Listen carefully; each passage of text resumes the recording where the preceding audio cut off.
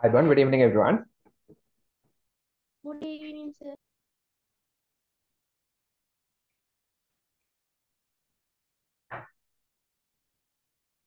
අපි පටන් ගන්නවානේ. හරි. ඔයගොල්ලෝ ගන්න ටෙක්ස්ට් බුක් එක අරන් පෙරලා ගන්න පිටු අංක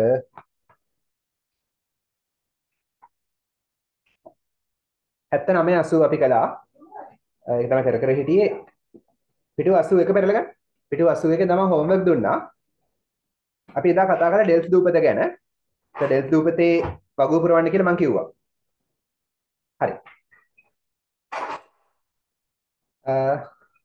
හරි. අපි ඩෙල්ස් දූපතේ ඒ වගුව පෙරලා ගන්න පිටු 81. ඒක පිහිටීම අපි කතා කරලා තියෙන්නේ ඉම්පෝටන්ස් වැදගත්කමත් ඒගොල්ලම කරලා තියෙන්නේ. හැබැයි ඉන්ටරෙස්ටිං ප්ලේසස් රසවත් ස්ථාන ෆීචර්ස් ලක්ෂණ ඉවෙන්ට්ස් අංග නැත්නම් උත්සව එක කරලා නැහැ. හරි. මට කියන්න මොනවද ඔයගොල්ලෝ දැන් මේකට? ඩෙල්ස් දූපතේ තියෙන රසවත් ස්ථාන මොනවද? මොනවද? ඔයගොල්ලෝ ලියලා නැත්නම් ලියා ගන්න වගුව පුරවන්න ලියලා තියෙනවා හරි දාගන්න. ඒකේ තියෙනවා අර වගුවේ තුන්වෙනි කොලම් එක ඩෙල්ස් දූපතට අදාළව. ඒකේ තියෙනවා remains. ඉතිරි වෙච්ච දේවල් of an ancient temple පුරාණ පන්සලක ancient පුරාණ කියන්නේ පුරාණ මෙතන කෝවිලක් නේ පුරාණ කෝවිලක නඩමුන් තියෙනවා ඒ වගේම තව තියෙනවා මොනවද the ruins නටබුන් මොකේ නටබුන්ද of a Dutch කියන්නේ ලන්දේසි colonial fort යටත් විජිත වලකොටුව ලන්දේසි යටත් විජිත වලකොටුවක නඩමුනුත් තියෙනවා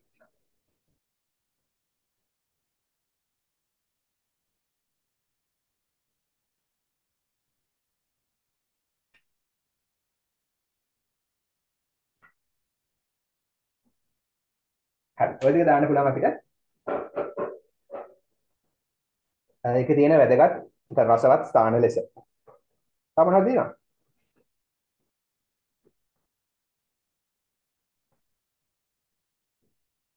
හරි දාන්න පුළුවන් තව ඕන නැති මේක ලියන්න පුළුවන් features ලක්ෂණ ලෙස දාන්න පුළුවන්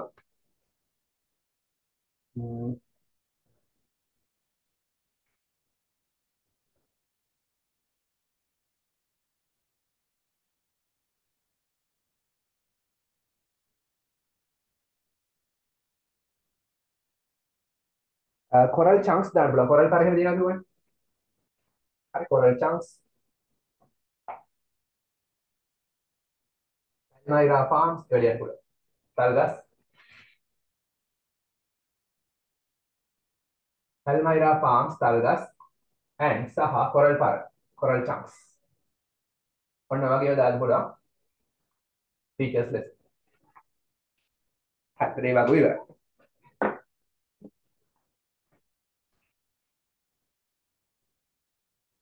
හරි ඊට පස්සේ බලන්න එහෙනම් අපි මේ වැඩේ ඉවරයි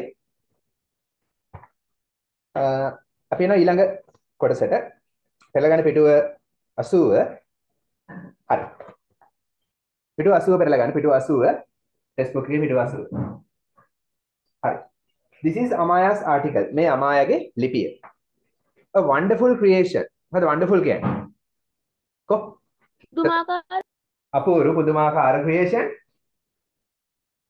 නිර්මාණයක් අපූර්ව නිර්මාණයක් හරි මොකද මේ අපූර්ව නිර්මාණය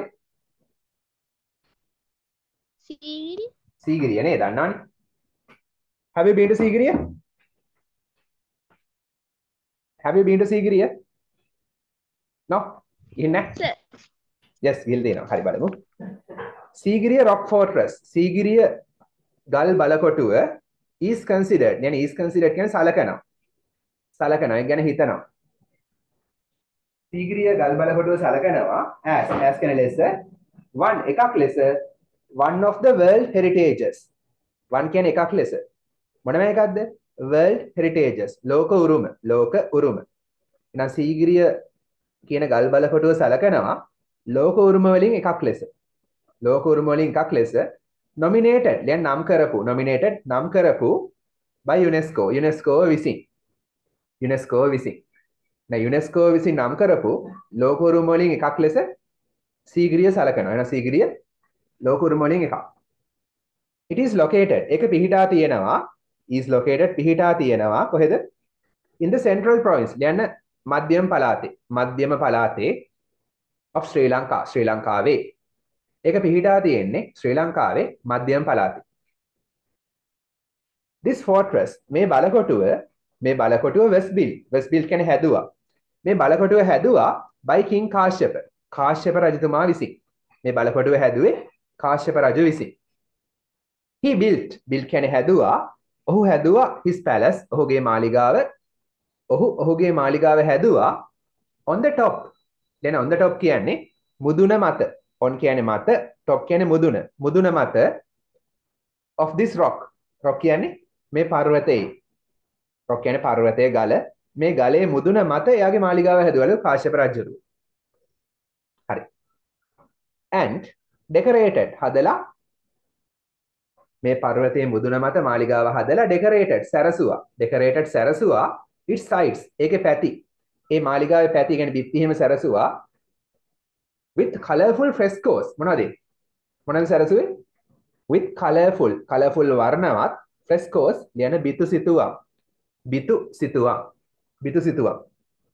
වර්ණවත් බිතු සිතුවම් වලින් ඒ මාලිගාවේ පැති කියන්නේ බිත්ති හිම සරසන්නේ නැති. හරි අදට මේ බිතු සිතුවම් තියෙනවනේ. It is nearly 100 meters high. it කියන්නේ ඒක වෙනවා nearly ආසන්න වශයෙන් 100 meters 100ක් high කියන්නේ උස. ඒක ආසන්න වශයෙන් මීටර් 100ක් උස වෙනවා. හරි. එනවා සීග්‍රිය උස මීටර් 100ක්. one කියන්නේ කෙනෙක්ට could see දකින්න පුළුවන්. see දකින්න. කෙනෙක්ට දකින්න පුළුවන්. කියන්නේ සීග්‍රියට ගියොත් කෙනෙක්ට දකින්න පුළුවන්. the lion gate.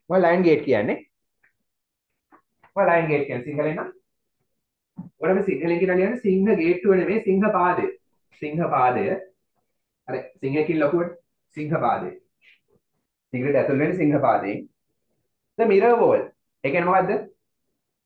mirror wall කො අපි ලෙට ගලිවනේ මේ ගැන. දැනගන්න ඕනේ එතකොට. කළා තියෙන්නේ. ලෑනේ කැටපත් පවුර landscape gardens. ඒ කියන්නේ දර්ශනීය උද්‍යාන. තලියන බහුදර්ශන උද්‍යාන. ඒවල ලස්සන උද්‍යාන. පාක්ස් එහෙම තියෙන එක ඇතුළේ. සීගිරි. උඩ උද්‍යාන තියෙනවා. water gardens ජල උද්‍යාන තියෙනවා වතුර මල් විල් එක්ක එහෙම ලස්සන. අදට වතුර මල් වැඩ කරනවා. water gardens ජල උද්‍යාන and caves ගුහාවල් තියෙනවා in සීගිරියේ. එන සීගිරිය තියෙනවා සීගිරියට ගියොත් ඔයාලට දකින්න පුළුවන් සිංහපාදය, කැටපත් පවුර මේ වගේ බහුදර්ශන උද්‍යාන ලස්සන පාක්ස්, කැටපත් පවුර, ජල උද්‍යාන සහ ගුහාවල්. the fountains කියන්නේ වතුර මල් active ක්‍රියාත්මකව තියෙනවා. තියෙනවා active ක්‍රියාත්මකව. still කියන්නේ තාමත් වතුර මල් තාමත් ක්‍රියාත්මකව තියෙනවා during the rainy season. වැසි කාලයේ අතරතුරේ rainy season වැසි කාලයේ. වැසි කාලයේ අතරතුරේදී වතුර මල් තාමත් ක්‍රියාත්මකව තියෙනවා. it is one of the best preserved examples. it කියන්නේ ඒක වෙනවා සීගිරිය වෙනවා one එකක්. මොන එකක්ද? one of the best කියන්නේ හොඳම ඒවායින් එකක්. preserved කියන්නේ සංරක්ෂණය කළ examples උදාහරණ. කියන්නේ සංරක්ෂණය කරපු දේවල් වලින් එකක්. සංරක්ෂණය කරපු උදාහරණ වලින් එකක්. මොනවද උදාහරණයක්ද? of ancient urban planning. හරි. දැන් ancient කියන්නේ පුරාණ urban planning කියන්නේ නගර සැලසුම් කරන්නේ. urban කියන්නේ නගර නැත්නම් නාගරික. ඒ නාගරික planning කියන්නේ සැලසුම් කරන්නේ. ඒක ලංකාවේ පුරාණ නගර සැලසුම්කරණය සඳහා හොඳ උදාහරණයක් වෙනවා. හොඳම උදාහරණ වලින් එකක් වෙනවා. හරි ඉස්සර කාලේ නගරයක් කොහොමද ප්ලෑන් කරේ? ලස්සන සැලසුම් කළේ කොහොමද? ඒකේ වතුර මල් තියෙනවා, ජල උද්‍යාන තියෙනවා, තව පාක්ස් තියෙනවා, වෙනත් උද්‍යාන තියෙනවා. ඒ වගේම අර ඇතුළේ දැන් ලස්සන සිංහපාදයක් විදිහට තියෙනවා. ලස්සන නගරයක් ප්ලෑන් කරපු විදිහ ඉස්සර කාලේ වාට සීග්‍රේට් ගියොත් දකින්න පුළුවන්. එහෙනම් පුරාණ නගර සැලසුම්කරණය සඳහා හොඳ උදාහරණයක්. හරි. and is කියන්නේ වෙනවා the most visited. දැන් the most visited කියන්නේ වැඩියෙන්ම බලන්න යන, වැඩිපුරම බලන්න යන historic site. ඓතිහාසික බිම, ඓතිහාසික භූමිය. වැඩිපුරම බලන්න යන ඓතිහාසික භූමිය ලංකාවේ. එහෙනම් සීගිරිය කියන්නේ ලංකාවේ තියෙන වැඩියෙන්ම බලන්න යන ඓතිහාසික භූමිය. හරි it's our duty කියන අපේ යුතුයකම වෙනවා. it එකට තේරුමක් නැහැ. is කියන්නේ වෙනවා our duty අපේ යුතුයකම. අපේ යුතුයකම වෙනවා to protect ආරක්ෂා කරන එක. ආරක්ෂා කරන එක this ancient monument. this කියන්නේ මෙම ancient පුරාණ monument කියන ස්මාරකය. මේ පුරාණ සිහිවටනය නැත්නම් ස්මාරකය. සීගිරිය කියන පුරාණ ස්මාරකය ආරක්ෂා කරන එක අපේ යුතුයකම වෙනවා. හරි.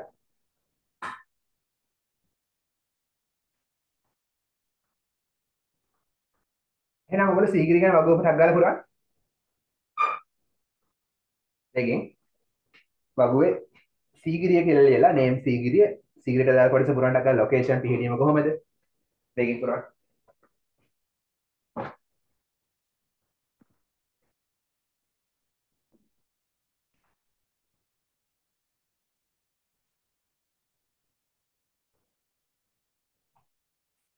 ඔයාලා exam ඉවරද?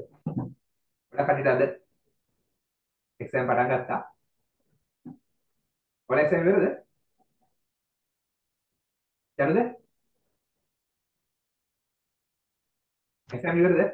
No, sir, tomorrow. Tomorrow. එයා පටන් ගන්න. Tomorrow. කවිෂ ඉංග්‍රීසි තිබ්බද? Finish. Finish, sir. ඔව් පිළිතුරු හරියට. මම සයිල් කිව්වා. සයිල් හම්බෙනවද?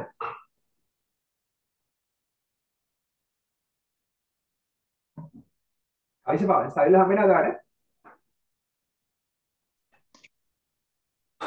සයිල් නැද්ද?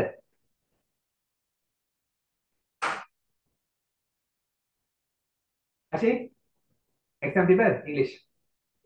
සචින්. yes or no?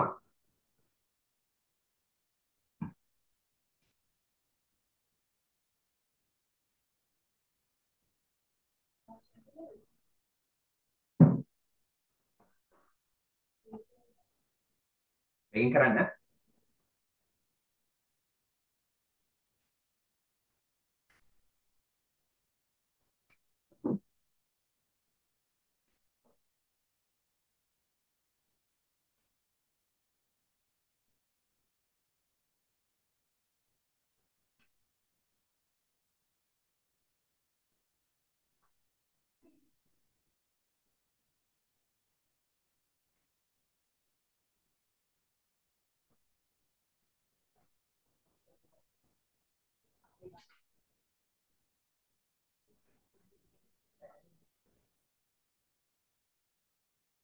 ඉවරනත් උස්සන්න.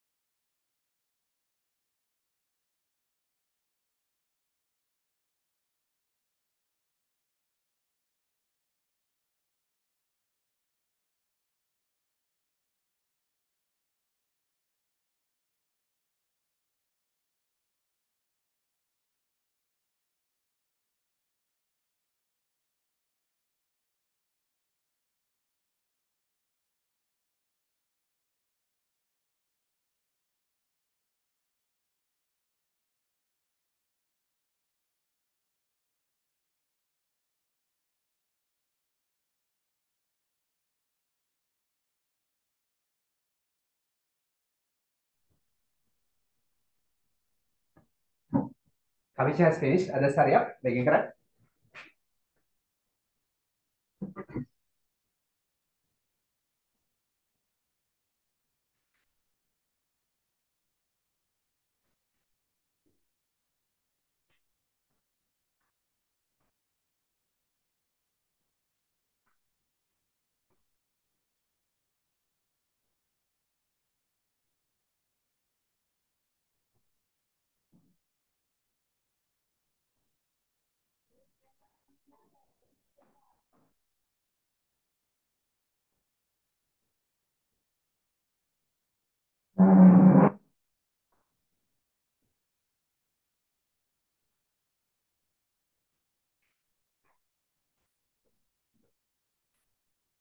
Sashini, Janudra, hurry up.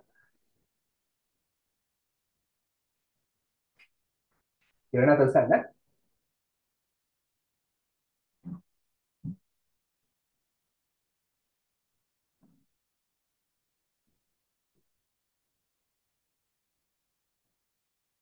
Janudra, hurry up.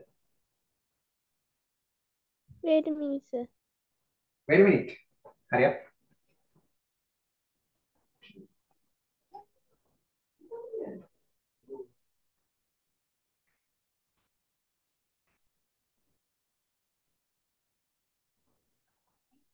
Okay. බලන්න. මට කියන්න name මොකද්ද මෙතන? මෙතන නම මොකද්ද? නම? කො? නම මොකද්ද? Sigiriya. සීගිරිය. හරින හරි දාගන්න. ඊළඟට location ස්ථානය කොහෙද? Central Province. Central Province.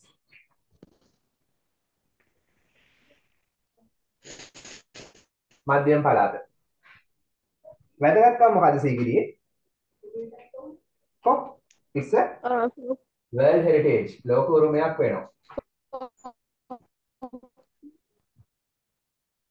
හරිද? ලෝක උරුමයක් වෙනවා. තව? තව මොකද්ද? ඒක and තව කියන්නකෝ. ඔබලා මොනවද ලියුවේ? It is an කො? Ancient පුරාණ rock fortress. පුරාණ ගල්බල කොටුවක් වෙනවා. built හදපු by King කාශ්‍යප. ඒ කාශ්‍යප රජු විසින් හදපු පුරාණ ගල්බල කොටුවක් වෙනවා.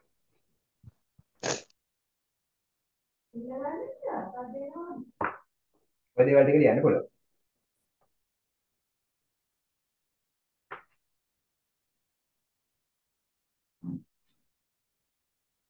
ඓතිහාසික වටිනාකමක් තියෙනවා කාශ්‍යප රජු හදලා දෙයි. රජ කෙනෙක් හදපු එක. ඊට පස්සේ interesting places රසවත් ස්ථාන features ලක්ෂණ events මේක මොනවාද උත්සව එහෙම තියෙනවනම් මොනවාද විශේෂ අංග තියෙනවනම් ඒවා මොනවාද සීගිරි වැදගත් ස්ථාන මොනවාද වැදගත් Lion Gate. Lion Gate and the Mirror Wall, Miravol, Lion Gardens, Gate. colorful water gardens and caves. Yeah, very good. හරි අපිට ලියන්න පුළුවන් ඒ ටික. The mirror wall කැටපත් පවුර දකුණු පැත්තේ ලියන්න තුන්වෙනි කොලම් එක. මම මෙහෙ ලියනවා. ඔයාලා තුන්වෙනි කොලම් එක ලෙස ලියන්න ඕන. third කොලම් එක. The mirror wall, the lion gate, සිංහපාදය, water gardens, ජල උද්‍යාන. තව caves ගුහාවල්.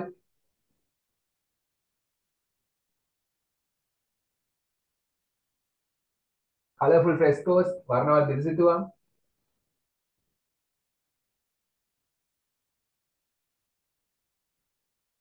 තව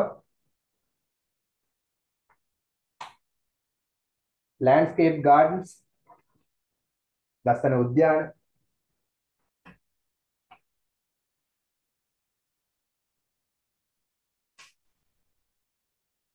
Sir, ඔව් කියන්න.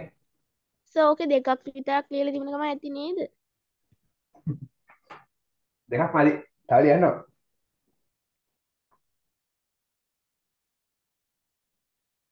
and fountains වතුර මල්.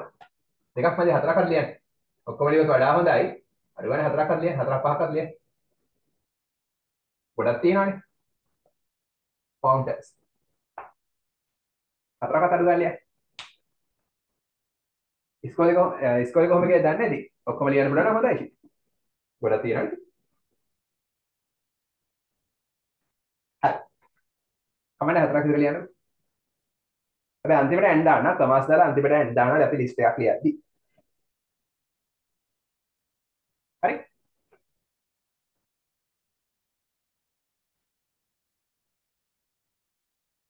හරිද? ඕකේ. හරි. අපි යනවා ඊට පස්සේ තුන්වෙනි එකට an invaluable gift. ඒ මොකක්ද? invaluable කියන්නේ මොකක්ද? valuable කියන්නේ මොකක්ද සාමාන්‍යයෙන්? බලංගු. පිටුව 80 කතා කරන්නේ. කුසඳු පිටුව 80. an invaluable gift. ගාලු කොටුව ගැන මේ කතා කරන්නේ. ගාලු කොටුව. valuable කියන්නේ වටින. invaluable කියන්නේ ලියන්න වටිනාකම කියන්න බෑ. ඒක කියන්නේ මොකද්ද? සිංහලෙන් නම් අමිල මිල කියලා නොහැකි. ලියන්න අමිල වටිනාකම මයින්ඩ් බැරි. අමිල අනර්ග මාහැඟි වටිනාකම මයින්ඩ් බැරි ඔය තේරුම් තියෙනවා. gift tag එක අමිල tag එක අනර්ග tag එක මාහැඟි tag එක. හරි. මොකද්ද? ගාලු කොටුව. Have you been to Golf Fort? Yes sir. Yes sir. Yes. හරි. අද මැච් එක බලන්න ගාලු කොටුව බලන්න පුළුවන් නේ.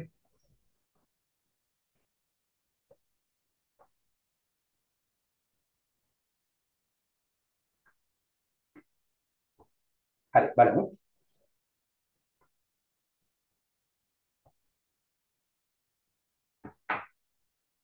Can someone read the first paragraph? Can someone read the first paragraph?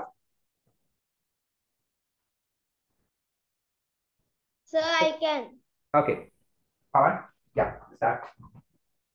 An invaluable gift.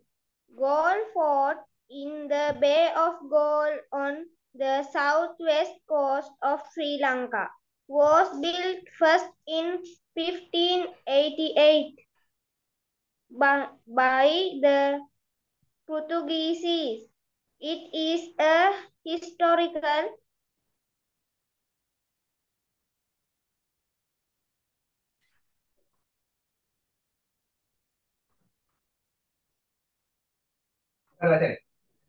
Put it back.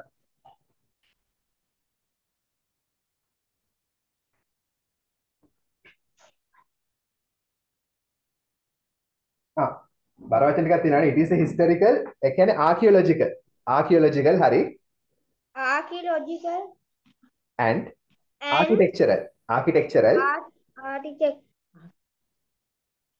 heritage monument.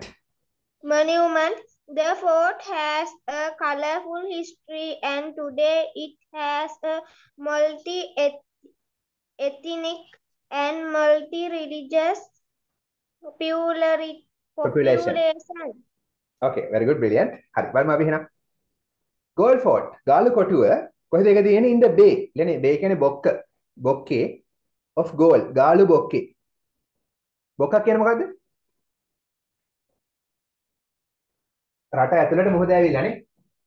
අර ගාල්හාලේ රට ඇතුළට මුහුද ඇවිල්ලා තියෙනවානේ මේ වගේ. මේ හරි මුහුද රට ඇතුළට ඇවිල්ලා මුහුද. මේ මුහුද ඇවිල්ලා රට ඇතුළට. බොක්කක්. හරි. ගාලු කොටුව කොහෙද ඒක තියෙන්නේ? in the bay of gold Galle බොක්කේ on the southwest.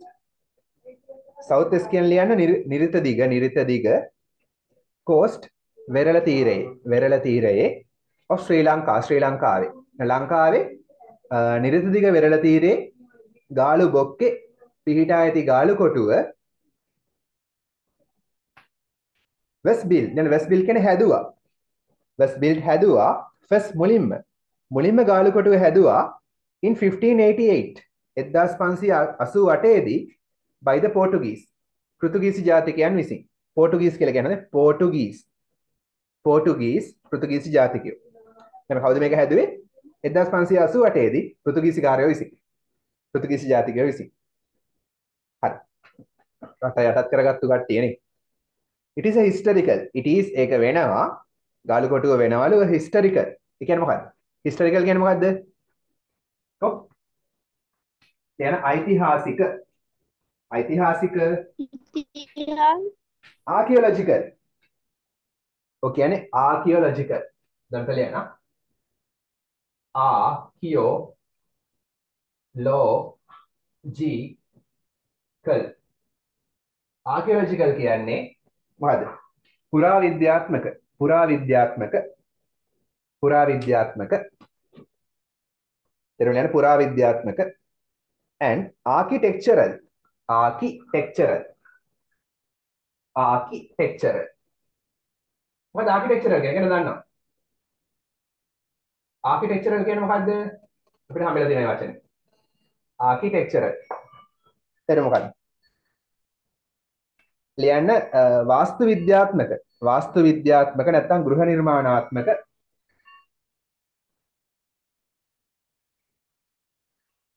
heritage monument. heritage කියන්නේ උරුමයක්. උරුමයක්. monument කියන්නේ ස්මාරකයක්. හරි. උරුමයක් වෙන ස්මාරකයක්. උරුමයක් වෙන සිහිවටනයක්. heritage උරුමේ monument සිහිවටනේ ස්මාරකය. හරි. හරි. එහෙනම් ගාලු කොටුව කියන්නේ historical ඓතිහාසික, පුරාවිද්‍යාත්මක, ගෘහ නිර්මාණාත්මක සහ ගෘහ නිර්මාණාත්මක උරුමයක් වෙන ස්මාරකයක්. හරි. ඊට බලන්න. The fort has කොටුවට කියන්නේ ගාලු කොටුවට has තියෙනවා. ගාලු කොටුවට තියෙනවා a colorful history. ඒ කියන්නේ මොකද්ද? වර්ණවත් ඉතිහාසයක්. colorful වර්ණවත් history ඉතිහාසයක්. කොහොම ලස්සන. වර්ණවත් ඉතිහාසයක්. වත් රචනාලයේදී ඔයා දාන්න හොඳේ.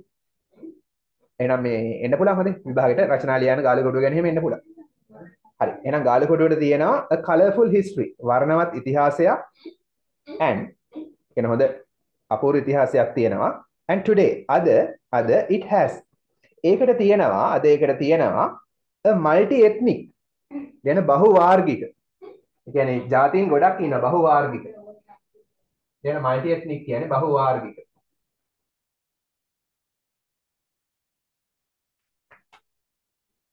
and multi religious කියන බහුආගමික. multi religious බහුආගමික population ජනගහනයක්. ජනගහනයක්. හරි. එහෙනම් අද ගාලු කොටුවට තියෙනවා. ඒ ගාලු කොටුව ප්‍රදේශයේ ජීවත් වෙනවා මොන වගේ ජනගහනයක්ද? බහු ජාතික සහ බහු ආගමික ජනගහනයක්. හරි. ඒ කියන්නේ විවිධ ආගම් වල මිනිස්සු ඉන්නවා. විවිධ ජාතීන් වල මිනිස්සු ඉන්නවා. හරි. සිංහල, දෙමළ, මුස්ලිම් විවිධ ජාතීන් වල කට්ටිය ඉන්නවා. ඒ වගේම බෞද්ධ, ක්‍රිස්තියානි, ඉස්ලාම් වගේ විවිධ ආගම් වල මිනිස්සු ජීවත් වෙනවා. some කියන්නේ කිහිපයක් famous ප්‍රසිද්ධ monuments ස්මාරක. හරි. ප්‍රසිද්ධ ස්මාරක කිහිපයක්. හරි. ප්‍රසිද්ධ ස්මාරක කිහිපයක්. monuments කියන්නේ ස්මාරක කුළුණු නැත්නම් ඔය පිළිම ඔය සිහිවටන මොනවා හරි. ප්‍රසිද්ධ ස්මාරක කිහිපයක් such as කියන්නේ වගේ the lighthouse ප්‍රදීපාගාරය. the clock tower ඔරලෝසු කණුව. කියන්නේ මේ ගාලු කොටුවේ තියෙන ප්‍රසිද්ධ ස්මාරක ගැන ඔය කියන්නේ. මොකද්ද? ප්‍රදීපාගාරය තියෙනවා, clock tower ඔරලෝසු කණුව තියෙනවා. the Dutch reform Dutch කියන්නේ ලන්දේසි reform. දැන් reform කියන්නේ ප්‍රතිසංස්කරණය කළ. කියන්නේ ඒගොල්ලෝ අලුත් වැඩියා කරලා. ලන්දේසි ප්‍රතිසංස්කරණය කරපු church පල්ලිය. එහෙනම් මේක තියෙනවා ලන්දේසින් විසින් ප්‍රතිසංස්කරණය කරපු පල්ලියක්. ලන්දේසින් ප්‍රතිසංස්කරණය කළ පල්ලිය and the Anglican church. හරි. Anglican කියන්නේ ඔය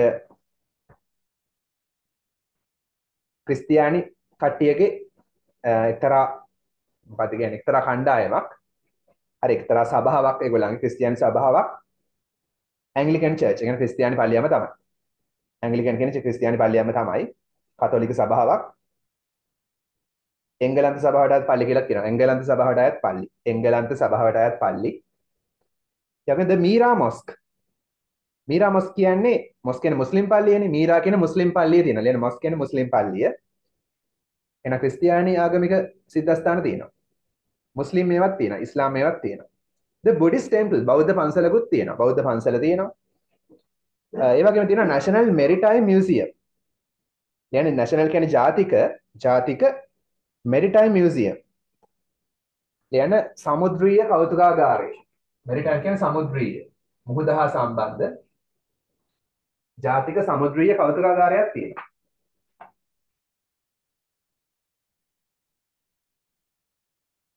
and සහ the old Dutch hospital.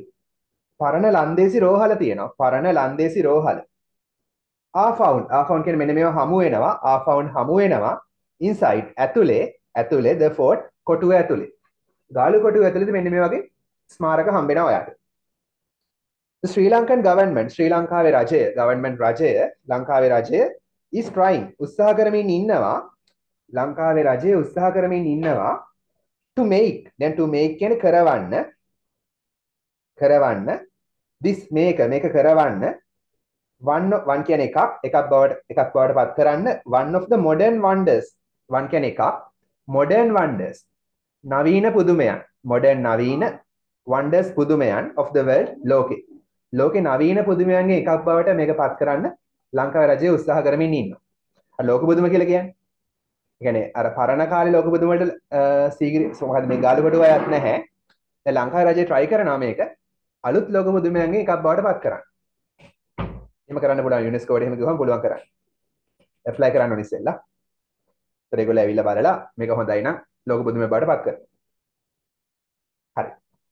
The heritage value ලියන්න උරුමයක් ලෙස ඇති වටිනාකම. heritage value කියන්නේ උරුමයක් ලෙස ඇති වටිනාකම of the fort කොටුවේ ගාලු කොටුවේ ගාලු කොටුවේ උරුමයක් ලෙස ඇති වටිනාකම has been recognized යන හඳුනාගෙන තියෙනවා. has been recognized has කියන්නේ තියෙනවා. been එකට තේරුමක් නැහැ. passive තියෙන්නේ තාම තේරෙන්නේ නැහැ. been එකට තේරුමක් නැහැ. recognize හඳුනාගෙන තියෙනවා. හරි මේකේ උරුමයක් ලෙස තියෙන වටිනාකම හඳුනාගෙන තියෙනවා by UNESCO විසින්. හරි UNESCO හඳුනාගෙන තියෙනවා මේක ගොඩක් වටින දෙයක් කියලා. and the site has been named site කියන්නේ භූමිය has been named නම් කරලා තියෙනවා. මේ භූමිය නම් කරලා තියෙනවා as a cultural heritage සංස්කෘතික උරුමයක් ලෙස. cultural heritage සංස්කෘතික උරුමයක්. මේක සංස්කෘතික උරුමයක් ලෙස නම් කරලා තියෙනවා. ගොඩක් සංස්කෘතික මේ වශයෙන් වැදගත්. හරි. You can see some pictures of Galle Fort there. හරි. එහෙනම් ගාලු කොටුව ගැන වගු පුරන්ටක් ගාලා කැමති කෙනෙක් ඉන්නවද මේ ඉතුරු ටික කියවන්න? මේකේ. ජනද කියවද? අන්තිම ටික. ජනද? Shall you read? Okay, sir. Okay, here. Sir, some famous ethnic some famous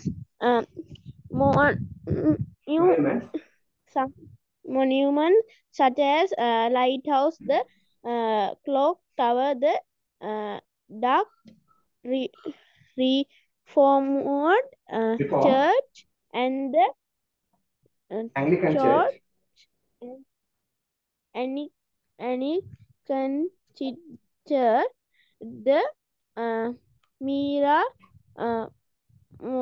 mosque, the Buddhist temple,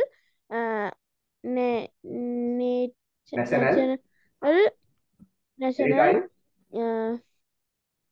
anytime museum, and the old dock hospital are found inside the fort. The Sri Lankan government is trying to make this one of the modern wonders of the world. Modern wonders of the world. The heritage value of the fort has been recognized UNESCO, and the city has been named as a cultural heritage. Heritage. Okay, very good. ඉක්මනට වගු කරා. වේගෙන්. ඉක්මනට වගු කරවන්න. අපි දැන් දෙකක් ගැන කළා.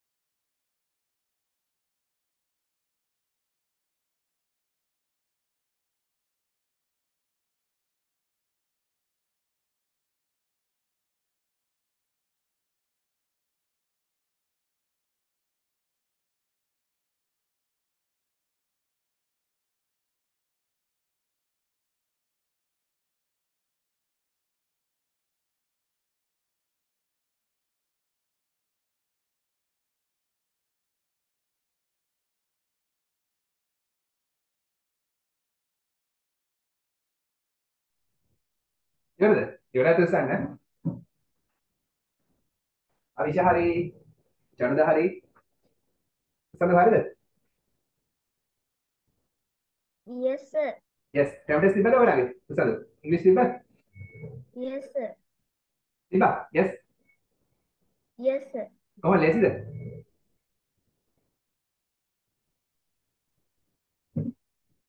Easy, sir. ලේසි එන්නකොට පාඩම් කළා නම් හරි.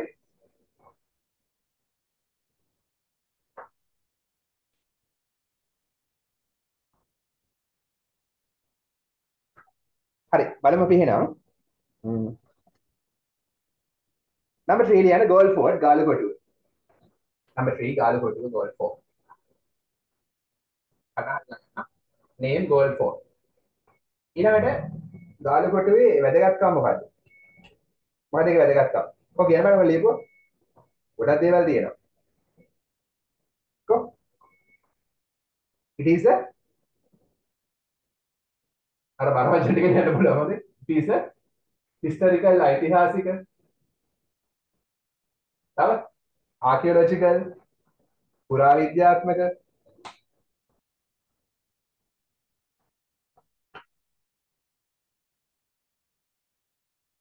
archaeological eo archaeological පුරාවිද්‍යාත්මක and architectural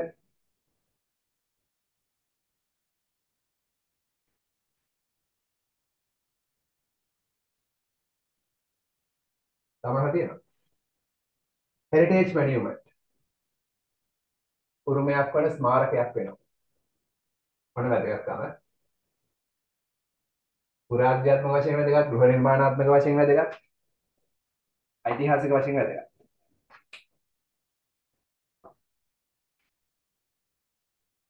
හරි it was built by Portuguese එක ලියන්න පුළුවන් ඕන නම් it was built in 1588 ඒක හැදුවේ 1588 දී it was built එක හැදුවා in 1588 1588 දී by Portuguese පෘතුගීසි ජාතිකයෝ විසින්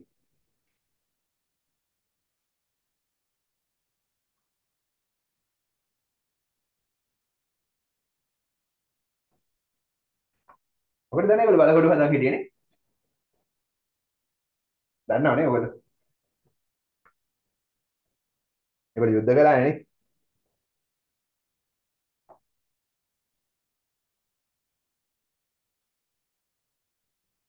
හරි තව ඕන ලියන්න පුළුවන් it has a multi ethnic and multi religious population ඔය ලියන්න පුළුවන් හරි බහු වාර්ගික බහු ආගමික ජනගහනයක් තියෙනවා ඒවා ලියන්න පුළුවන් ඊට interesting places රසවත් ස්ථාන මොනවද ගාල්ල කොටේ තියෙන රසවත් ස්ථාන ලස්සන තැන් මොනවද කො ඔතනක් තියෙනවා කො මොනවද lighthouse very good තව the clock tower the Dutch Reformed Church and the Anglican Church, the Mira Mosque, the Buddhist Temple, National Maritime Museum, and the Old Dutch Hospital.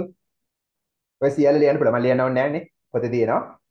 Clock Tower, Lighthouse ඔය ලියන්න පුළුවන්. හරි. හතරක් විතර ලියන්න. ලියවන හරි. හරි. දැන් මේක හරියට උසන් බලන්න. මෙහෙම ලියන හරියට උසන්.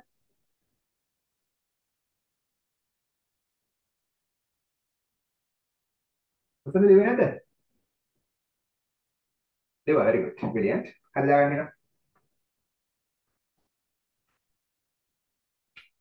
okay.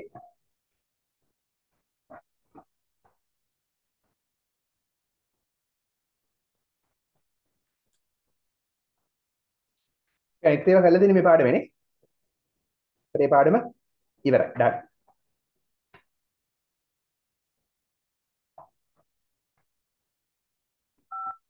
හරි අපි අද රචනාවක් ලියන්න තියෙන අන්තිමට පොඩි රචනාවක්. හරි ඊට කලින් අපි පොඩ්ඩක්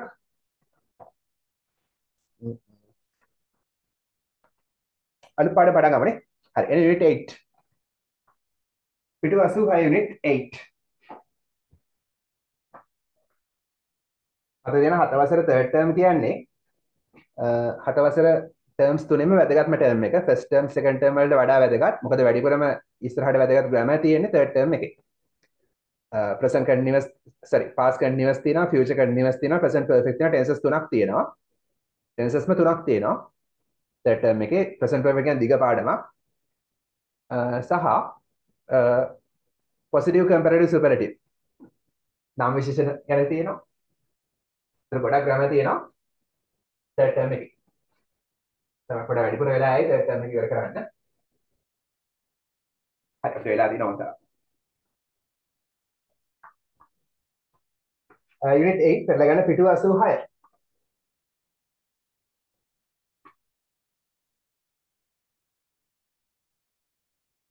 මොකද පාඩම? wonders around us. මොනවද wonders කියන්නේ? මොනවද wonders කියන්නේ?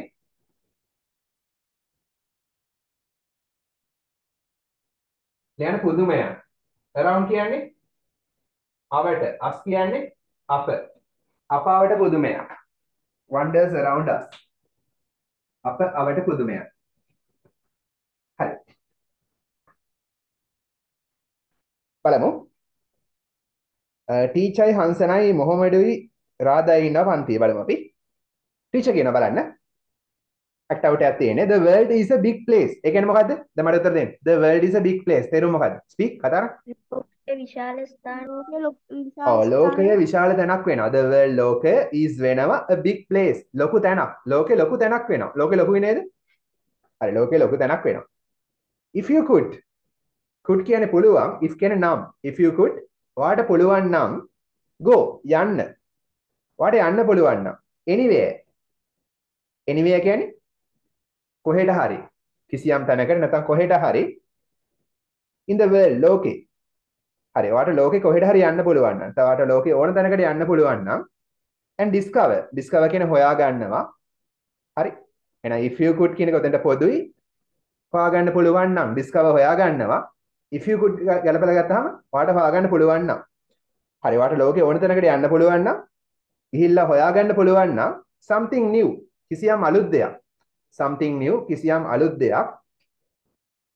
හරි එහෙනම් ඔයාට ලෝකේ ඕන තැනකට ගිහිල්ලා කිසියම් අලුත් දෙයක් හොයාගන්න පුළුවන් නම් where would you go කොහෙද ඔයා යන්නේ where කොහෙද would you go ඔයා යන්නේ කොහෙද ඔයා යන්නේ හරි ඔයාට ලෝකේ කොහෙට හරි යන්න ඔයාට ලෝකේ ඕන තැනකට යන්න පුළුවන් නම් ඔයා කොහෙද යන්නේ ටීචර් අහනවා and what would you hope what මොනවද would hope බලාපොරොත්තු වෙන්නේ නැත්නම් බලාපොරොත්තු වෙන්න පුළුවන් you ඔයා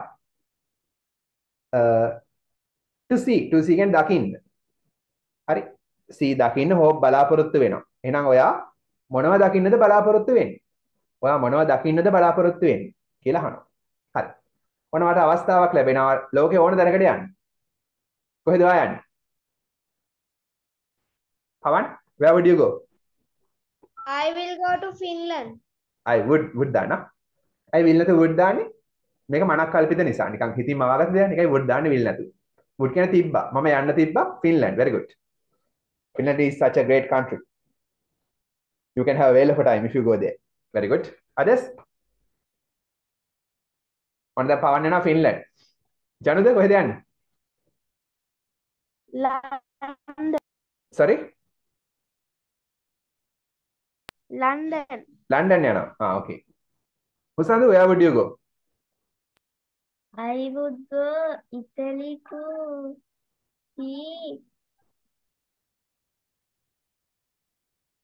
I would go to Italy. Italy there? Yes, sir. Yes. Sir. Okay. Have you got relations there? In either you know? Yes, sir. Yes, okay. Hari. When the teacher hana ළමයින්ගෙන් ඔයා කොහෙද යන්නේ කියලා ළමයින්ගෙන්. ඊට පස්සේ අහනවා what would you hope to see? මොනවද ඔයාලා දකින්න බලාපොරොත්තු වෙන්නේ? හරි. පවන්. ෆින්ලන්ඩ් ගිහලා මොනවද බලන්නේ?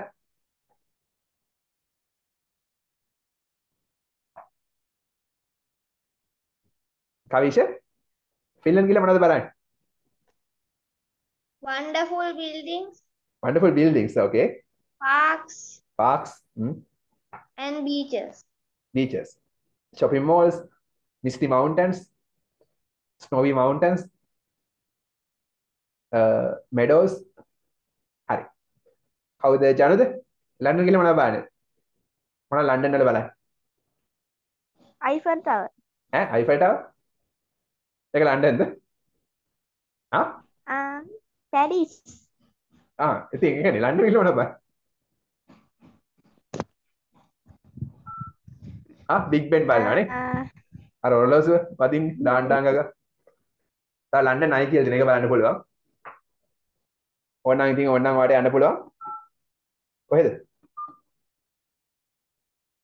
හොඳ ග්‍රවුන්ඩ් එකක් තියෙනවා මොකද්ද? ලෝඩ්ස් කියලා. Lord's cricket ground. හරි. තව ෂේක්ස්පියර් මියුසියම් තියෙනවා. හරි.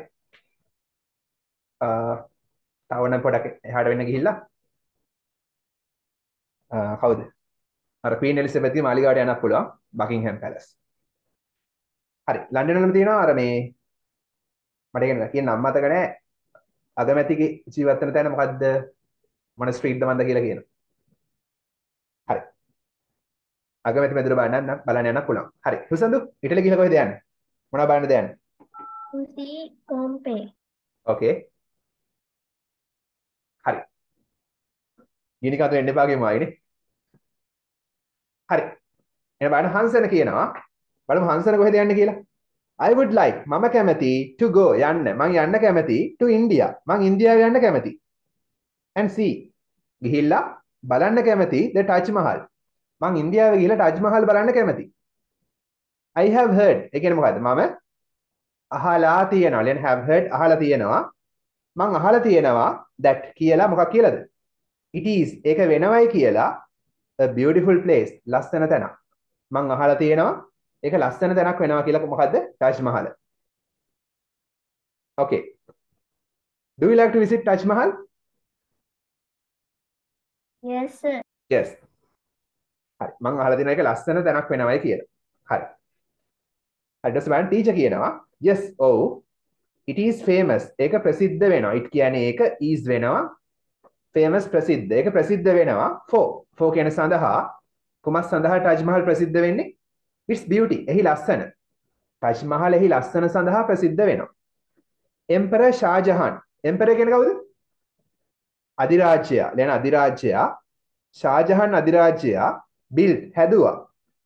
ෂාජහන් අධිරාජ්‍යයා හැදුවා it ඒක ටජ් මහල් හැදුවා ෂාජහන් අධිරාජ්‍යයා in memory of කියන්නේ in memory of කියන්නේ සිහි වෙන්න මතක් වෙන්න සිහි වෙන්න කවුද? කාව සිහි වෙන්නද?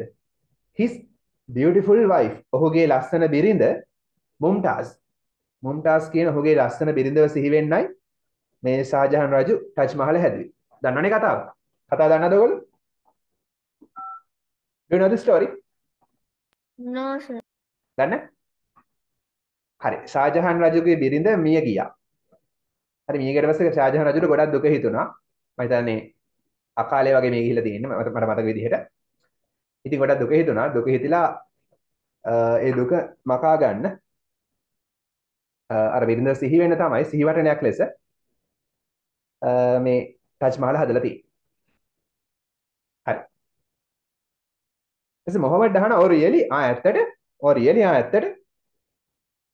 කියලා කියනවා. I would මම පඬිතු ළමෙක් නේ ටීචර් කියනවා ඇත්තට හරි මොහොමඩ් කියනවා I would like මම කැමති to climb නගින්න Mount Everest කන්ද MT කියන්නේ Mount කන්ද Mount කියලා කියන්නේ Mount Everest මම කැමති Everest කන්ද නගින්න Everest කන්ද කියන්නේ මොකද්ද the highest උසම mountain peak කඳු මුදුන peak කියන්නේ මුදුන Everest කියන්නේ උසම කඳු මුදුන in the world ලෝකේ Everest කියන්නේ ලෝකේ තියෙන උසම කඳු මුදුනලු එයා කැමති Everest නගින්න. What about you? Do you like to climb Mount Everest? Yes, sir. Yes. Okay. Just again, it will be a great adventure. It කියන්නේ ඒක will be වේවි a great නියම විශිෂ්ට adventure කියන්නේ මොකක්ද? එන ත්‍රාස්‍ය ජනක අත්දැකීමක්. නැත්නම් ත්‍රාස්‍ය ජනක දෙයක්. එතකොට බය හිතෙන දෙයක්. ඒ ගොඩක් ත්‍රාස්‍ය ජනක දෙයක් වේවි එවරස් කන්ද නගින එක. ඇයි ඒ? හේතුව මොකක්ද? ඇයි බය හිතෙන්නේ? ලෝකෙ දින උසම කන්ද. ඇයි බය හිතෙන්නේ? බැලලා කන්ද නගින කියලා වැටුනොත් මොකෝ වෙන්නේ? කික් ද බකට් තමයිනේ. අනිත් එක ඔය හිම නගිනකොට හිම කඩන් වැටෙනවා. ඔළුවට හිම කැටේනවා. හිම කුටි කඩන් වැටෙනවා. තව සීතල දරා ගන්න බැරුව මැරෙන්නත් පුළුවන්. හරි. තව අර එක හිමේ ඉන්න සත්තු එහෙමත් ඉන්නවා. ටින්ටින්ගේ යටි මතකද? ඒ වගේ සත්තු එහෙමත් ඉන්නවා ඔය. බාහිරක සත්තු එහෙම උන් කන්න පුළුවන්. හරි. ඒක ත්‍රාස්ජනක අත්දැකීමක් වෙනවා. හරි ටීචර් කියන of course කියන්නේ මොකද්ද? ඇත්ත වශයෙන්ම how about කොහොමද you ඔයා එහෙම කොහොමද රාදා කියලා අහන රාදා කොහේ යන්නද කැමති? රාදා කියන I would like මම කැමති to see බලන්න මම බලන්න කැමති the great wall of China. ඒ මොකද්ද? the great wall of China කියන්නේ මොකද්ද? සිංහලෙන් දන්නවා? මේක ලක්ෂපති කියොත් ඉවරයි. the great wall of China කියන්නේ චීන මහා ප්‍රාකාරය. great කියන්නේ ලොකු, wall කියන්නේ තාප්පේ, ලොකු තාප්පේ of China. චීනේ ලොකු තාප්පේ කියන්නේ චීන මහා ප්‍රාකාරය. හරි. එයා බලන්න කැමති චීන මහා ප්‍රාකාරය and සහ the Eiffel Tower. ඒ වගේම Eiffel කුළුණ බලන්නත් කැමති. එහෙනම් එයාට තැන් දෙකකට යන්න වෙනවානේ. හරි. ටීචර් කියනවා so ඉතින් you want වාට ඕන ඉතින් වාට ඕන to visit බලන්න යන්න. ඉතින් වාට බලන්න යන්න ඕන two places තැන් දෙකක්. ඉතින් වාට තැන් දෙකක් බලන්න යන්න ඕන කියලා ටීචර් ප්‍රශ්නයක් විදියට අහනවා. රාධා කියනවා yes ඔව්. දෙකක් නෙමෙයි තවත් යන්න ඕන යාට. I would like මම කැමති යාට ලෝකේ වටේම යන්න වෙනවා. I would like මම කැමති to see බලන්න මම බලන්න කැමති the pyramids pyramid of Egypt. ඊජිප්තුවේ පිරමීඩ 2 කියන අල්තා යන්න. මම බලන්න කැමති ඊජිප්තුවේ පිරමීඩත් if possible පුළුවන් නම්. يعني if කියන්නේ නම් possible පුළුවන් if possible පුළුවන් නම්. පුළුවන් නම් මම ඊජිප්තුවේ පිරමීඩ බලන්නත් කැමති. Okay, do you like to see pyramids?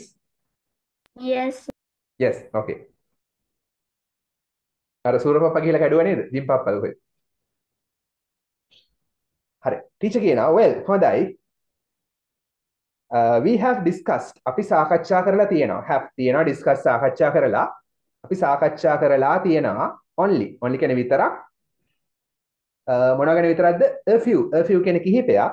famous places ප්‍රසිද්ධ ස්ථාන in the world ලෝකේ. අපි ලෝකේ තියෙන ප්‍රසිද්ධ ස්ථාන කිහිපයක් ගැන විතරයි සාකච්ඡා කරලා තියෙන්නේ. හරි. අපි ලෝකේ තියෙන ප්‍රසිද්ධ ස්ථාන කිහිපයක් විතරයි දැන් සාකච්ඡා කළේ. but නමුත් there are කියන්නේ තියෙනවා many more තව ගොඩක් many more තව ගොඩක් many කියන්නේ ගොඩක් more තව ගොඩක් තියෙනවා ලෝකේ මේ වගේ ප්‍රසිද්ධ තැන් let's learn අපි ඉගෙන ගමු let's learn අපි ඉගෙන ගමු about them ඒවා ගැන about ගැන them ඒවා අපි ඒවා ගැන ඉගෙන ගමු on another day තවත් දවසක නැත්නම් වෙනත් දවසක අපි තවත් දවසක ඒවා ගැන ඉගෙන ගමු හරි එහෙනම් අදට පාඩම ඉවරයි දැන් ඔයාලට තියෙනවා මේ වගුව පුරවන්න. ටගල වගුව පුරවන්න. read the dialogue දෙබස කියවන්න අපි කියෙව්වා and fill the table වගුව පුරවන්න. ටගල වගුව පුරවන්න. ඕකෙම කරන්නත් පුළුවන් කැමති නම් activity පොතේ අංකේ දාලා වගුව ඇඳලා කරන්නත් පුළුවන්. වේගෙන් කරන්නයි ඕනේ. හරියට.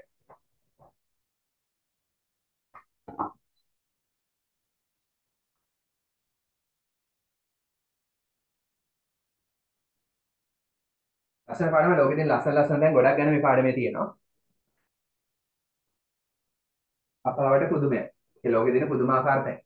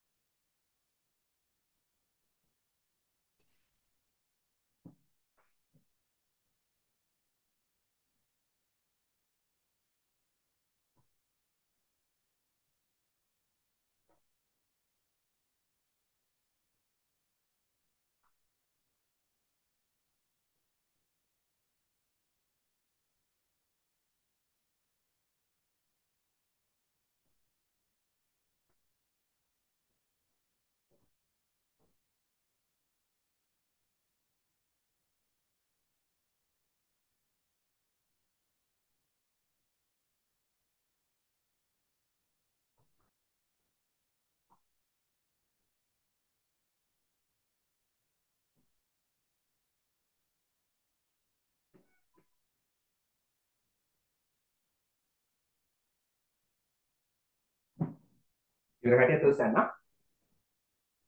වේගෙන්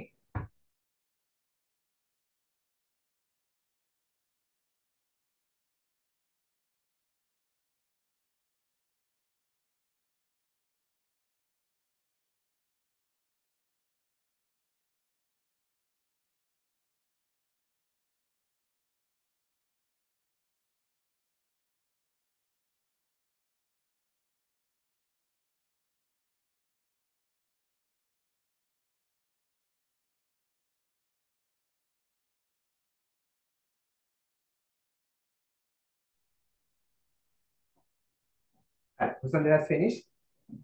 Khan has finished. Janada?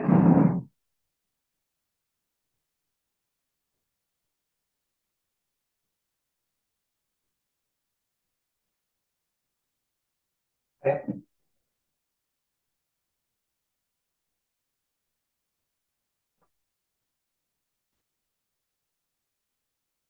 Very good. බලමු එහෙනම්.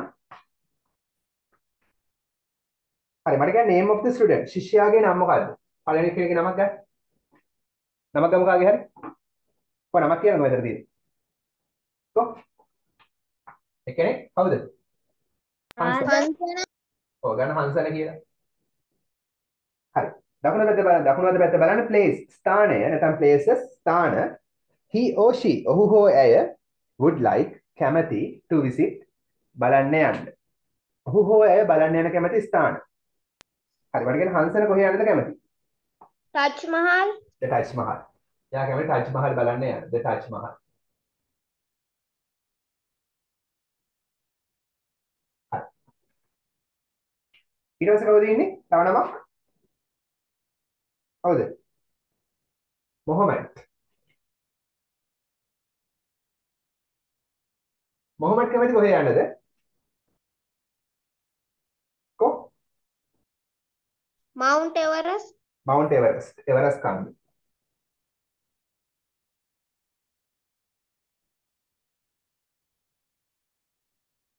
යා කැමති එවරස්ට් කන්ද බලන්න යන්න. MT එවරස්ට් කියලා යන පුළුවන් උලක් නැහැ හරි. Mount කෙටි කරලා MT. abbreviation එක. රාදා දැන් ගොඩයි. Pyramids, Great Pyramids Wall of of Egypt. China and Eiffel Tower. Yeah, very good. එයා බලන්න කැමති the Great Wall of China චීන මහා ප්‍රාකාරය.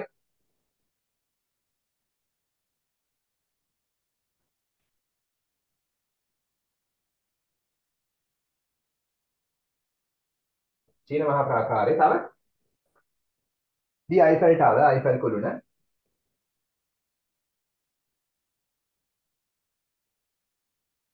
and තව මොකක්ද? pyramids නේ. pyramids of Egypt. ඊජිප්තුවේ පිරමීඩ.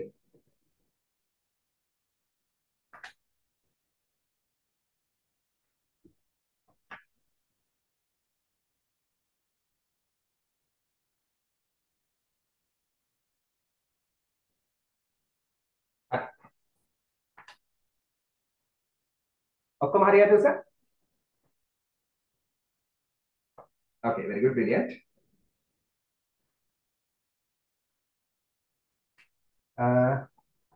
හරි අපි ඊළඟ එක next week කරමු.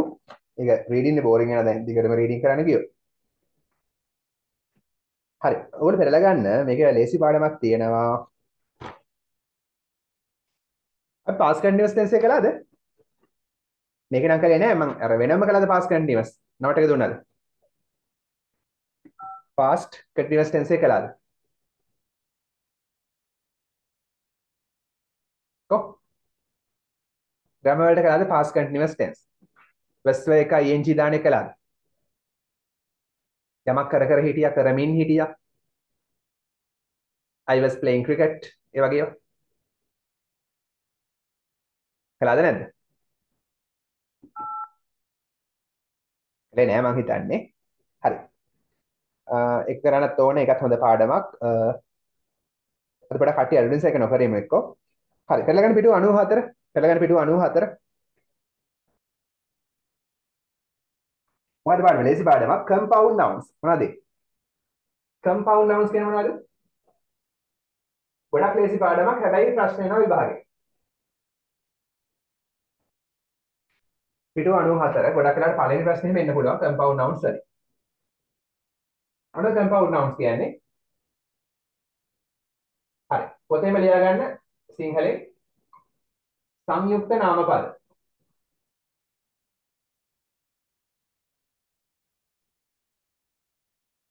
සංයුක්ත කියන්නේ එකතු කරලා කියන එක. තමයි ගන්න උදාහරණයකට ice cream. ජරා කෑමක් නේ. ice එක වචනයක් එක නාමපදයක් noun 1. cream තව නාමපදයක් noun 2. නාම පද දෙකක් එකතු කරලා. සංයුක්ත කියන්නේ එකතු කරපු කියන එක. ඒක නාම පද එකතු වෙලා තමයි හැදෙන්නේ අයිස්ක්‍රීම් කියන නාම පදේ. එහෙනම් කම්පවුන්ඩ් නවුන් එක කියන්නේ මොකද්ද? නාම පද දෙකක් හෝ ගොඩක් වෙලා නාම පද දෙකක් එකතු වෙලා හැදෙන තනි නාම පදයක්. නාම පද දෙකක් එකතු වෙලා හැදෙන තනි නාම පදේ මොකද්ද? කම්පවුන්ඩ් නවුන් එක සංයුක්ත නාම පදයක්. හරි. නාම පද දෙකක් හෝ ඊට වඩා වැඩි සංඛ්‍යාවක් තියෙනක් පුළුවන්. හරි. ගොඩක් වෙලාවට දෙකක් තියෙනවා. හරි. තුනක් එහෙම වෙන්නත් පුළුවන් සමහර ලාට.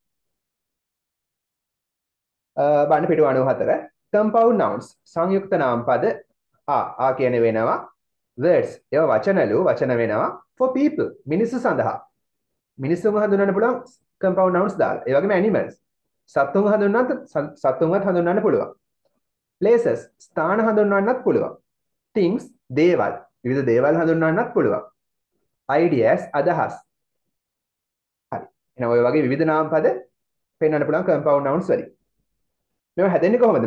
made up කියන්නේ හැදෙනවා of two or more words. වචන දෙකක් හෝ ඊට වඩා වැඩි සංඛ්‍යාවකින්. හරි. වචන තුනක් වෙනවක් තියෙනවා. teacher in charge. teacher කියන්නේ ගුරුතුමා හෝ ගුරුතුමිය. එකයි in දෙකයි charge තුනයි. වචන තුනේ නාම පදයක්. ඒත් compound noun එකක්. ඒ කියන්නේ බාර වෙයින ගුරුතුමා. යමක් බාර වෙයින ගුරුතුමා. බාර ආචාර්ය. teacher in charge of cricket බාර ආචාර්ය. ඒ වගේ. එහෙනම් නාම පද දෙකක් හෝ ඊට වඩා වැඩි ගණනක් තියෙන්න පුළුවන් මේ වගේ. ඒතර තුනක් තියෙනවා. හරි. එහෙනම් මොකද සරල කම්පවුන්ඩ් නවුන් එක කියන්නේ නාම පද දෙකක් හෝ තුනක් එකතු වෙලා හැදෙන තනි නාම පදයක්. හරි. ඊට පස්සේ බලන්න. sometimes සමහර වෙලාවට we write අපි ලියනවා. සමහර වෙලාවට මේවා අපි ලියනවා. හරි them ඒවා සමහර වෙලාවට අපි ඒවා ලියනවා as one word එක වචනයක් විදිහට ලියනවා. තනි වචනයක් විදිහට ලියන අවස්ථා තියෙනවා. ගන්න උදාහරණයක්. firefly. මොකද firefly කියන්නේ? fire ගින්දර fly පියාඹනවා. ගින්දර පියාඹනවා. කොහොමද firefly කියන්නේ? ජනේලෙ වල බලන්න එළිය ඇති firefliesලා. කවුද firefly කියන්නේ? කණාමැදිරිය. හරි. එහෙනම් fire කියන්නේ එක නාම පදයක්, fly කියන්නේ තව නාම පදයක්. ඒ නාම පද දෙක සමහරලාට හිඩසක් තියන්නේ නැතුව මෙතන හිඩසක් තියෙනවනේ. හිඩසක් නොතිය ලියනවා. තනි වචනයක් විදිහට ලියන අවස්ථා තියෙනවා. sometimes has two words. සමහරලාට වචන දෙකක් විදිහට හිඩසක් තියලා ලියන අවස්ථා තියෙනවා. ice cream වල ස්පේස් එකක් තියලා ලියන්නේ. හිඩසක් තියෙනවා. ස්පේස් එකක් නැතුව ලියන අවස්ථා තියෙනවා. නොදි ස්පේස් එකක් තියලා ලියන අවස්ථා තියෙනවා. ස්පේස් එකක් නැතුව ලියන අවස්ථාත් තියෙනවා. and sometimes සමහර වෙලාවට with a hyphen. hyphen කියන්නේ මේ වගේ ඉර ගහලා. මේ මෙතන ඉරක් ගහලා ලියන අවස්ථාවක් තියෙනවා. hyphen දාලා ලියන අවස්ථාවක් තියෙනවා. hyphen කියන්නේ ඉර. එහෙනම් මේවා ලියන්න පුළුවන් ක්‍රම තුනකට. ස්පේස් එකක් තියලා ලියන්න පුළුවන්. ස්පේස් නැතුව ලියන්න පුළුවන්. hyphen දාලා ලියන්නත් පුළුවන්. හරි. ගමු උදාහරණ. post office. post කියන්නේ මොකද්ද? post කියන්නේ තේරුම මොකද්ද? තැපෑල. office කියන්නේ කාර්යාලය. එකතු වෙලා හැදෙන තනි වචනේ මොකද්ද? දන්නවා. post office. තේරුම මොකද්ද? තැපැල් කාර්යාලය. මට උත්තර දෙන්න ඕන. hair කියන්නේ මොකද්ද? hair කියන්නේ කොණ්ඩේ. dresser කියන්නේ මොකද්ද? සරසන කෙනා, අන්දන කෙනා, මෝස්තර දාන කෙනා. ඒත් hair dresser කියන්නේ කවුද?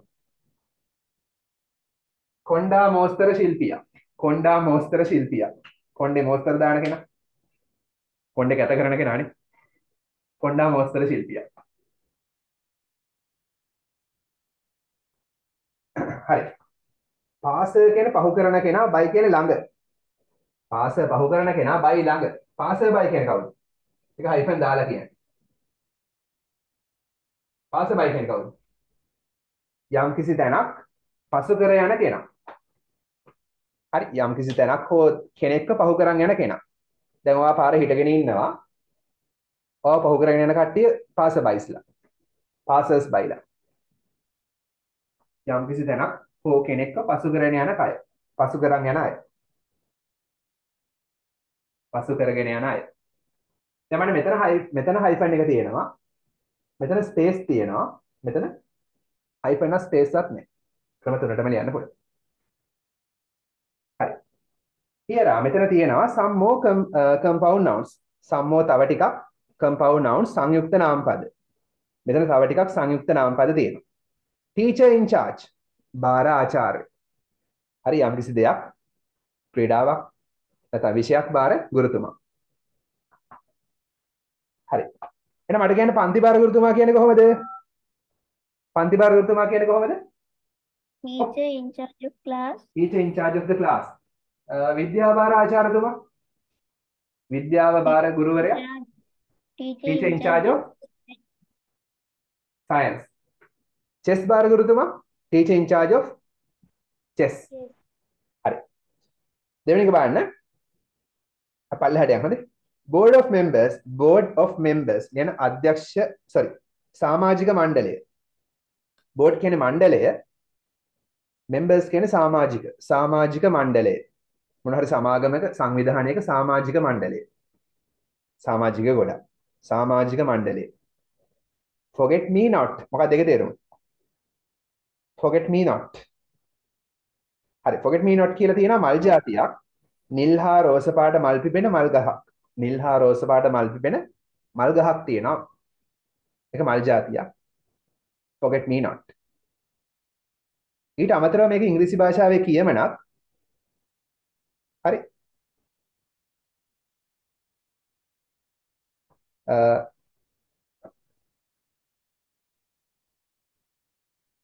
යමක් හොඳට මතක තියාගන්න කියලා කියන forget me not කියලා කියනවා. forget me not කියලා කියනවා. ඒක අදහස් කරන්නේ යමක් හොඳට මතක තියාගන්න කියලා කියනවා. ඒක කියමනක්.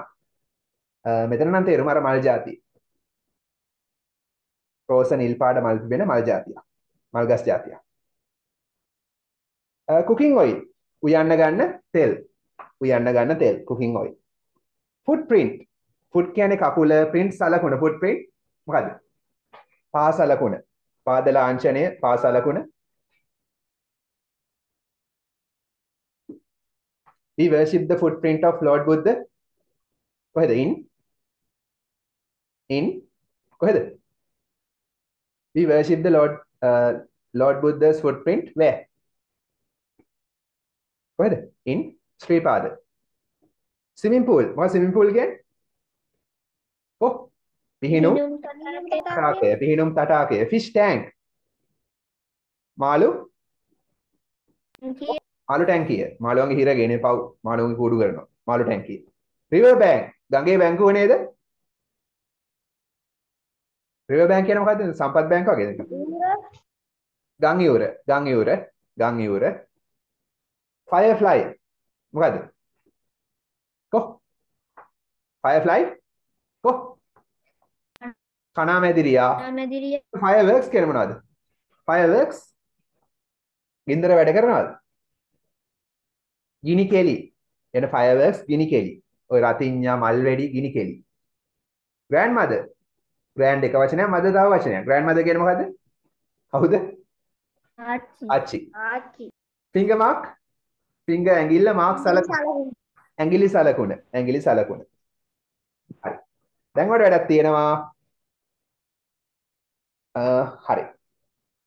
match activity 8 එක බලන්න. match a word in A. A පැත්තේ වචනයක් ගලපන්නලු with a word in B. A පැත්තේ B පැත්තේ වචන ගලපන්නලු to make a new compound noun. අලුත් compound noun එකක් හදන්න. then fill in the blanks in the sentences below the table. හරි. එහෙම අලුත් වචන හදලා එහා පැත්තේ තියෙන වාක්‍යවල හිස්තැන් පුරවන්නලු with a compound noun form in activity 8A. ඔය හැදෙන compound noun එකක් දාලා එහා පැත්තේ හිස්තැන් පුරවන්නලු වාක්‍යවල. හරි. ඔයාලා මෙහෙම කරන්න හොඳේ. අච්චුපතේ කරන්න පුළුවන්. අච්චුපතේම කරමුනේ. වෙලා ඉතුරු වෙනවා. දැන් අච්චුපතේම කරන්න. A සහ B කියලා දෙන දෙපැත්තේ. මෙතන පාක් කියලා තියෙනවානේ. හරි. මට බලලා කියන්නේ A පැත්තේ මෙතෙන්ට ගැලපෙන ලෙටර් එක මොකක්ද? A පැත්තෙන් ලෙටර් එකක් හොයලා දාන්න. A පැත්තෙන් එන ලෙටර් එක Aද Bද Cද මොකක්ද? මෙතන ABC තියෙනවානේ. මොකද ගන්න? Aද Bද Cද මොකක්ද? මොන පාක්ද? වම් පැත්තෙන් ගන්න වචනේ. children's park ළමා උද්‍යානය. එහෙනම් අකුර මොකද්ද? G. තේරුණාද එහෙනම්? children's park කියලා කියන්නේ ළමා උද්‍යානයේ අකුර G. එහෙනම් විදිහට කරන් යන්න ටක් ගන්න. මේකෙන් ඒ ටික කළා ඔය හැදෙන වචන වලින් එහා පැත්තේ හිස් තැන් පුරවන්න.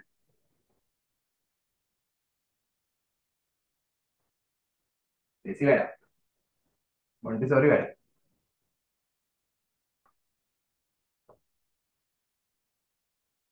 ඒකෙන්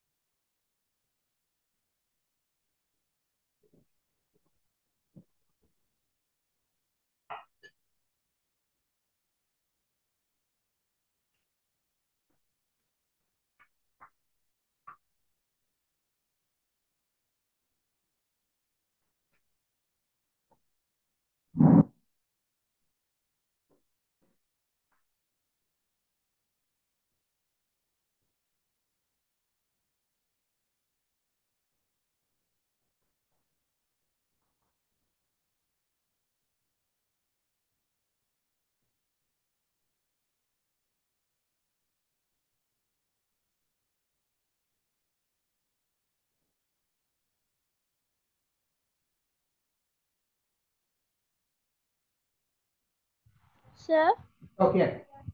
sir එක එහා පිටුවේ තියෙන එක කරන්න ඕනේ නෑනේ. එහා පැත්තේ කරන්න ඕනේ. ඒ හැදෙන වචන අලුත් වචන හැදෙනවනේ. එයා හැදෙන අලුත් වචන දාලා එහා පැත්තේ හිස් තැන් පුරවන්න. ඊළඟට Okay.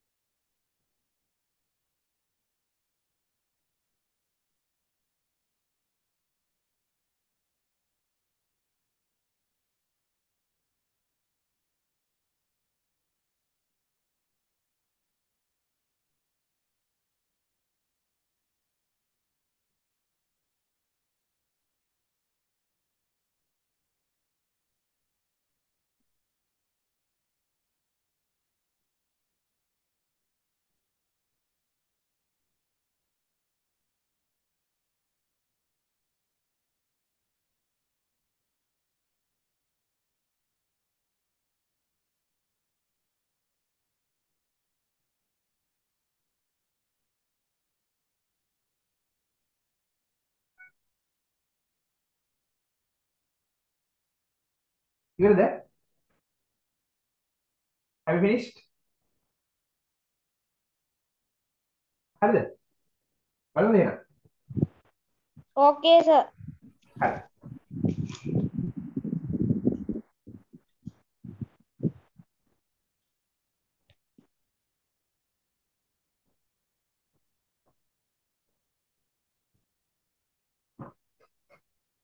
මම පළවෙනි එක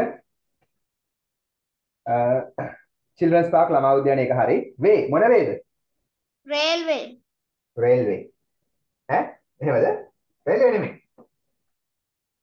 way මේ පැත්තේ තියෙනවා. මේ පැත්තෙන් ගන්න එක. highway, highway. අධිවේගී මාර්ගයේ highway H එන්නේ අධිවේගී මාර්ගයේ highway. station ස්ථානය මොන ස්ථානයේද? railway station, railway station දුම්රිය ස්ථානය. නා ලෙටර් එක මොකද්ද? A, railway station දුම්රිය ස්ථානය. port මොන port ද? airport, port තොටුපළ air ගුවන් තොටුපළ airport F. have you been to the airport? yes Katunayake? Yes, sir. yes airport ගුවන් තොටුපළ. shop කඩේ මොන කඩේද? මොන bookshop, කඩේද? bookshop පොත් කඩේ C. bookshop පොත් කඩේ. light මොන light ද? Traffic light. traffic light, letter B. D traffic light. හරි. last one අව කියන්නේ පැය මොන පැයද? rush hour, rush hour කියන්නේ මොකද්ද? E. rush hour කියන්නේ කාර්ය බහුල පැය. rush කියන්නේ කාර්ය බහුල පැය. ඒ කියන්නේ ඔය ගොඩක් සෙනග ඔෆිස් කරන වෙලාව, ඉස්කෝලේ කරන වෙලාව, පාරවල්, බස්, කෝච්චි එහෙම කාර්ය බහුලයි. කාර්ය බහුල පැය. ගොඩක් ට්‍රැෆික් තියෙනවා. හරි. එහා පැත්ත බලන්න ඊට පස්සේ. එහා පැත්තත් කළාද? හරිනේ? කළානේ? B බලන්න එහා පැත්ත. නොකර බය ඉන්නවද? කළානේ? හරි. B වල number 1 stop the bicycle. නවත්තන්න බයිසිකලේ. stop නවත්තන්න බයිසිකල් එක. ඇයි ඒ? the traffic light, traffic light is red. traffic light එක රතු පාට වෙලා තියෙන්නේ. traffic light එක රතු පාට වෙනවා. ඉතින් නවත්තන්න බයිසිකලේ. හරි. දිගටම ගියොත් දඩ ගහයි නැත්නම් හැප්පිලා කික් ද බකට එන්න පුළුවන්. number 2. රතුන නවත්තන්න බෑනේ. we waited කියන්නේ බලන් හිටියා. අපි බලන් හිටියා at the bus stop, bus නවත්තන තැන.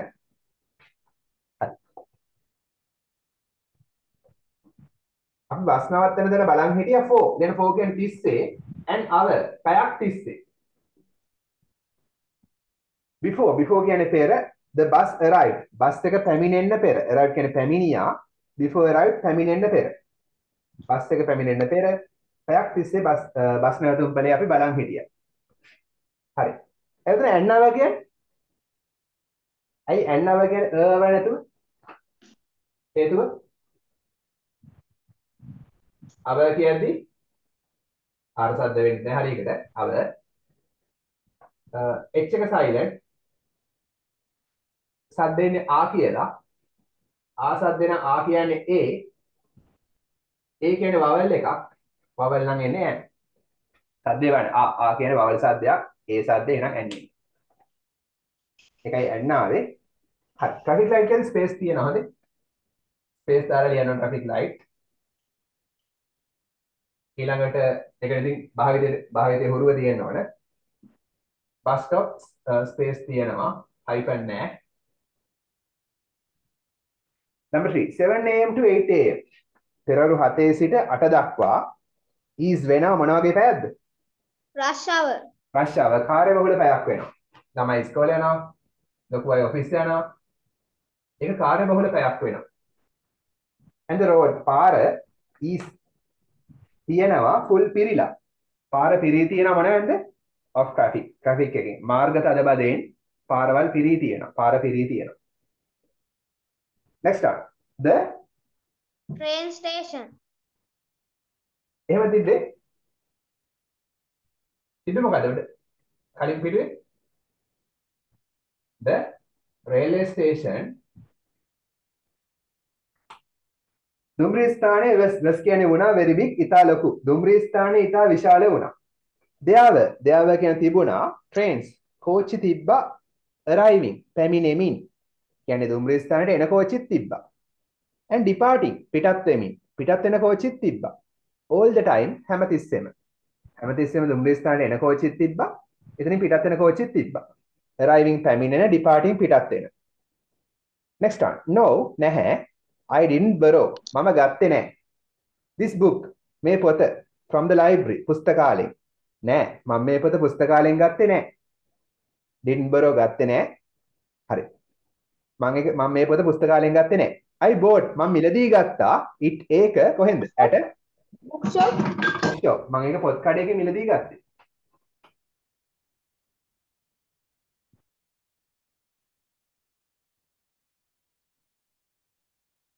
bookshop. ඔක්කොම හරියද සර්?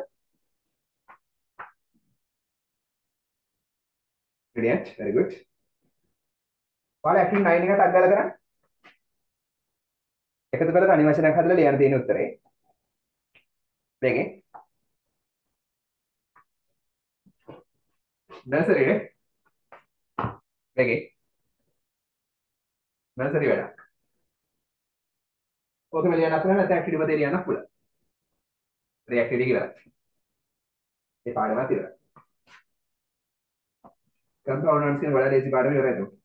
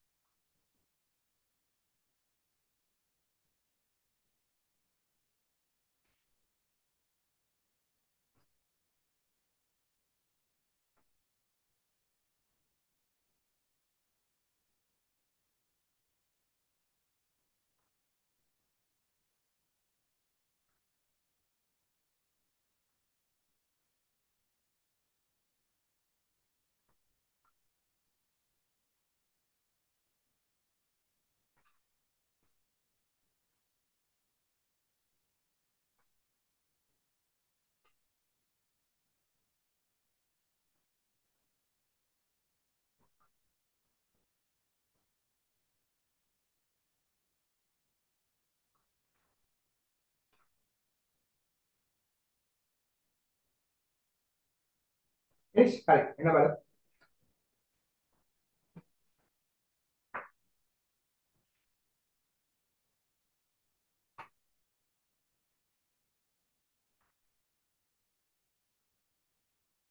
දැන් අපි ලියවද SS ලියවද මේ my hobby ගැන ලියවද?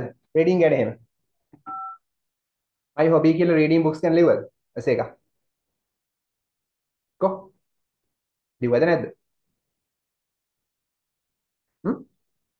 කො කියන්නේ? ලියවද නැද්ද? my hobby කියලා ලියවද? ඇසේ මේ ඇස එකක් reading ගැන. reading books ගැන. ජනද? සුසන්දු? ලියවද?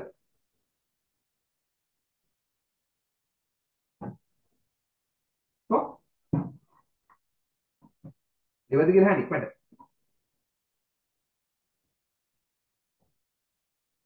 හරි මට උඩ බලලා කියන්නකෝ. හරි එන්න මේ වැඩේ කළා දාමු. පිටු 95 මොකද උත්තරේ? sunshine. sun ඉර shine දිලිසෙනවා නැත්නම් බබලනවා sunshine හිරු එළිය. ස්පේස් නෑ හොඳේ ස්පේස් නැතුව ලියන්න ඕන sunshine හිරු එළිය ස්පේස් තියන්නේ. ස්පේස් නෑ හිස්තනක් නෑ හිරු එළිය එකටම ලියන්න. හිරු එළිය. number 2 campfire. මොකද campfire කියන්නේ? campfire කියන්නේ මොකද්ද? camp කඳවුර fire කියන්නේ ගින්දර. campfire කියන්නේ මොකද්ද? campfire කියන්නේ ඔය කඳවුරකට ගිහිල්ලා ඔය බාල දක්ෂ කරනා හැම ගිනි ගොඩක් ගහන්නේ campfire. එනක campfire කියන හොඳේ. කැලෑවේ ගිහිල්ලා ගිනි ගොඩක් එහෙම ගහනවා. ඊළඟ එක backpack. backpack කියන්නේ අර පිටිපස්සේ එල්ලගෙන යන මල්ලක්. පොඩි පිටිපස්සේ එල්ලන් යන බෑග් එක. ඔයගොල්ලෝ ඉස්කෝලේ ගෙනියන්නේ. පිටිපස්සේ පිටේ එල්ලගෙන යන බෑග් එකක් backpack. හරි. campfire කියන්නේ කියද්දි ස්පේස් නැහැ. backpack කියද්දි ඒත් ස්පේස් නැහැ. එකටම ලියන්න ඕන. එකටම ලියන්න ස්පේස් නැහැ. address book. මොන හරි ලිපින තියෙන පොතක් address book ස්පේස් තියෙනවා. හිස්තැනක් තියෙනවා. හිස්තැනක් තියෙනවා. next one sunflower සූර්යකාන්ත හිස්තැනක් නැහැ. sunflower සූර්යකාන්ත හිස්තැනක් නැතුව ලියන්න. check in හිස්තැනක් තියෙනවා. check in වෙනවා කියන්නේ මොකක්ද? දැන් check in කියන්නේ වාර්තා කරනවා. check in කියන්නේ වාර්තා කරනවා. ගොඩක් වෙලාවට ගුවන් තොටුපළකට වාර්තා කරනවා. check in වෙනවා. නැත්නම් හෝටලයකට වාර්තා කරනවා. හරි. ඒ කියන්නේ හෝටලයකට ගිහිල්ලා ලියාපදිංචි වෙනවා. වගේ නම, ගම, phone numbers දෙනවා. හරි. check in වෙනවා. ready made check in කියද්දි හිස්තැනක් තියෙනවා. ready made කියන්නේ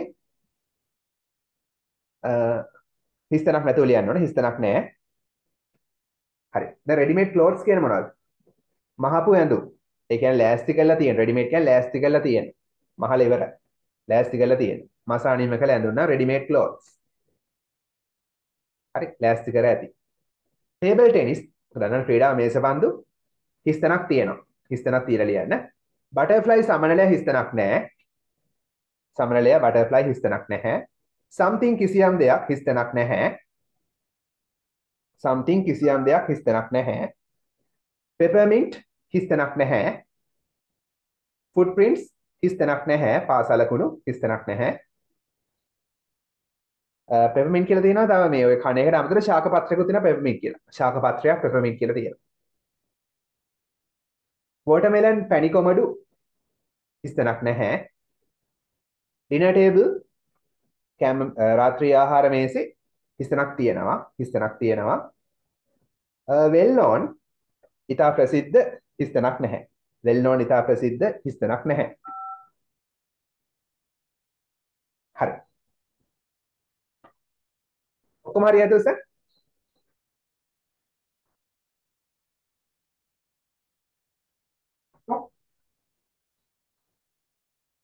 හරි.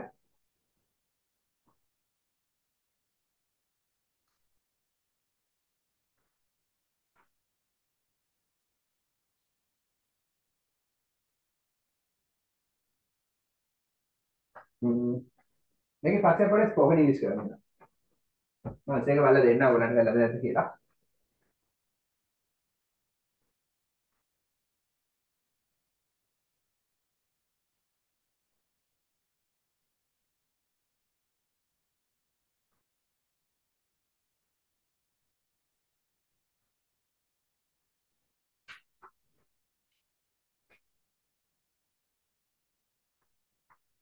ගන්න ස්පෝකන් පොත.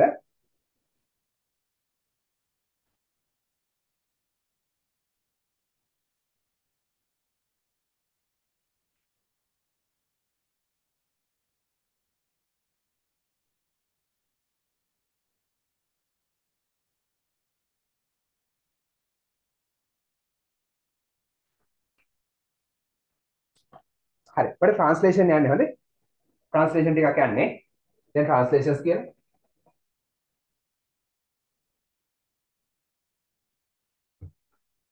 හරි.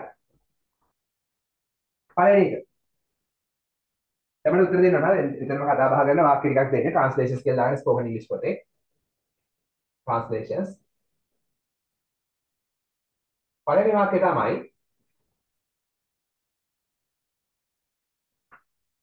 ඔයාලට බඩගිනි වගේ.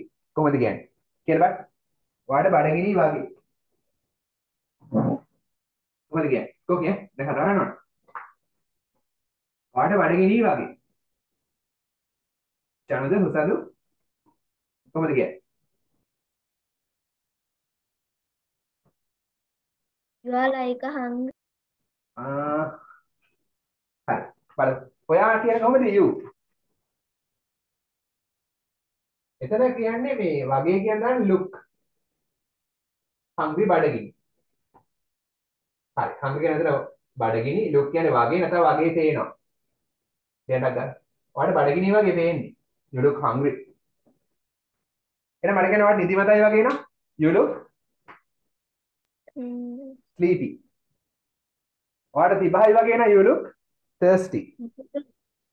හරි. තේරුණා නේද?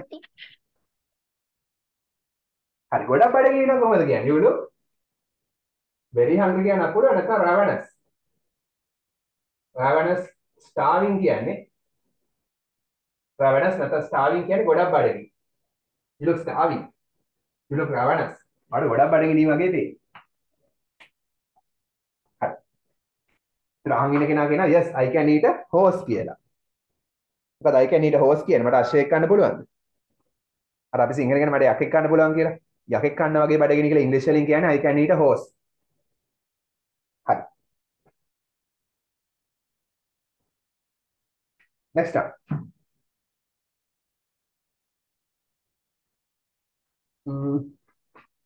මට කූල් මොන හරි බොන්න හිතයි. කොහොමද කියන්නේ? මට කූල් මොන හරි බොන්න හිතයි. කියමු බලන්න. මට කූල් මොන හරි බොන්න හිතයි. කො? හතරනවනේ. ජනද උසඳු මට කූල් මොන හරි බොන්න හිතයි. try කරන්න. මට යමක් කරන්න හිතනවා කියලා කියන්නේ I feel like. I feel like මට හිතයි. I feel like some people. feel like එක ක්‍රියාවට ing දාන්න ඕනේ නීතියක්. එහෙනම් feel like drinking මොනවද? මට බොන්න හිතයි. මොනවද? something cool. something මොනවා හරි something cool මොනවා හරි. මට රස්නේ මොනවා හරි බොන්න හිතයි. කොහොමද කියන්නේ? I feel like drinking something hot. I feel like drinking something cool. මට cool මොනවා හරි බොන්න හිතයි. feel සමග ක්‍රියාවට ing දානවා. feel like කියන්නේ යමක් කරන්න හිතයි. දැන් මට උදාහරණ ඕන. මට ක්‍රිකට් සෙල්ලම් කරන්න හිතයි. කො? I feel like playing cricket. I feel like playing cricket. වත් එක්ක. With you. With you. I feel like playing cricket with you. I feel like playing cricket with Virat Kohli. I feel like play with football Cristiano Ronaldo. Okay. Then who will win? Ronaldo කැලේ. හරි. මට ඔයාලට ගහන්න හිතයි. කොහොමද කියන්නේ? I feel like hitting you. හරි. I feel like hitting you කියුවා යාළුවා ළඟ ඉන්නවද? ඉන්නවද? මට යාළුවා කියනවා I feel like hitting you කියලා. මොකද කරන්නේ? Do you run? හරි මට කියන්නේ මට අයිස්ක්‍රීම් එකක් කන්න හිතයි. කො? මට අයිස්ක්‍රීම් එකක් කන්න හිතයි. කන්න එපා. Like eating ice cream. I feel like eating ice cream. So eating an ice cream. Very good. Next up.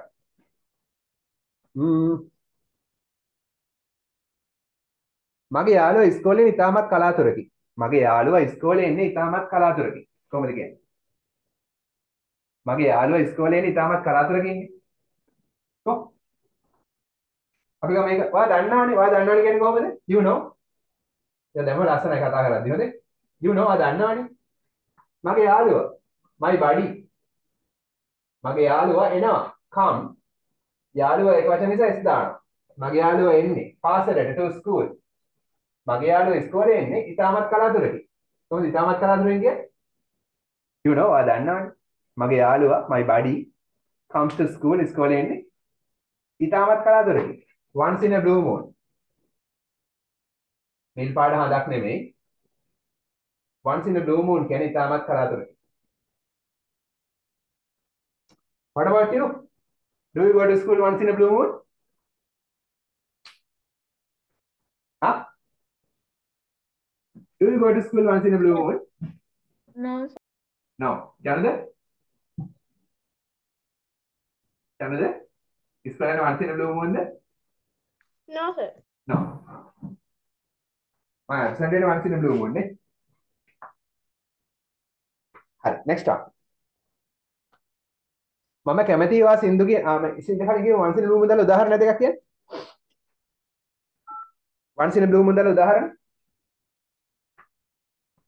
කො ලංකාව මැච් එකක් දිනන ඉතාමත් කලාතුරකින් ශ්‍රී Lanka win a match Sri Lanka will be won the match once in a Sri Lanka win a match once in a blue moon මං ගුටි කන්න ඉතාමත් කලාතුරකින් I දඩුවම් ලබනවා I face the music once in a blue moon My brother passed exam once in the blue moon. my brother passes an exam once in a blue moon okay එතන පාඩම් කරන්න කියන්න මොකද උදාහරණ ඉතාමත් කලාතුරකින් අපි ට්‍රිප් එකක් යන ඉතාමත් කලාතුරකින් කොහොමද කියන්නේ අපි ට්‍රිප් එකක් යන්නේ we යනවා we go on a trip we go trip once in a blue once in we go on a trip once in a blue moon go on කියලා කියන්නේ go on a trip once in a blue moon මගේ අම්මා මට බයින්නේ ඉතාමත් කලාතුරකින් my mom scold me scolds me once in a blue moon is it true ඇත්තද No, sir. no when the pigs fly නේ හීනෙන් තමයි මොකද හීනෙන් තමයි කියන්නේ when the pigs fly හීනෙන් තමයි ඌර පියාඹන්නේ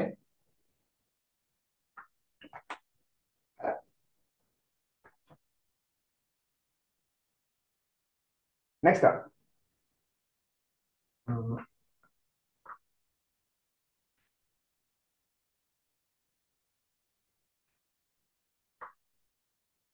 මම කැමති ඒවා සින්දු කියන විදිහට කොහොමද කියන්නේ මම කැමති ඒවා සින්දු කියන විදිහට මම කැමති I like I'm fond of I fancy හරි මම ගන්න I fancy කියලා fancy කියන්නේ කැමති හරි I fancy මම කැමති විදිහ කියන්නේ the way විදිහ මොන විදිහද ඔයා ගායනා කරන විදිහ you sing මොනවද ගීත songs මම කැමති ඒවා සින්දු කියන විදිහ I like the way you sing songs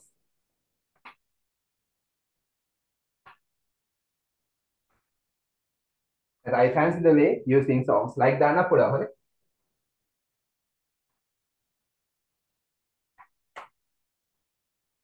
මම කැමති ඒවා ඉංග්‍රීසි කතා කරන විදිහට කො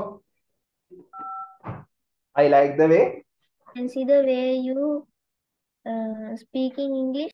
oh speak I like the way you speak English මම කැමති ඒවා ඉංග්‍රීසි කතා කරන විදිහට ඊනවල ඉස්කෝලේ කට්ටිය I like the way you speak English මම කැමති ඒවා ගණන් හදන විදිහට අයින්ස්ටයින් වගේ හදන්න I like the way you make sums මම කැමති අපේ ආච්චි වෙන විදිහට I like the way our grandma cooks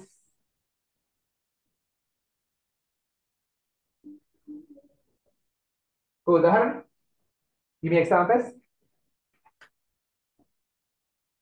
go මම කැමති පැතුම් බැට් කරන විදිහට I like the way Pathum bats go උදාහරණ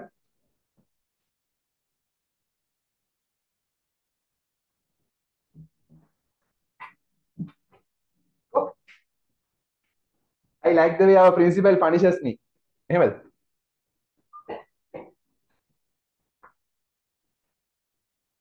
මම කැමති principal දඬුවම් කරන විදිහට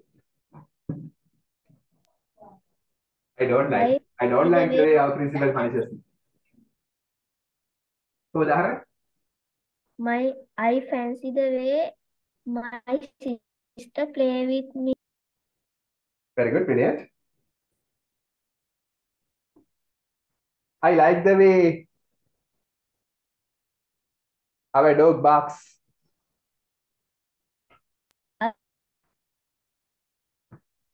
I like the way Garfield eats.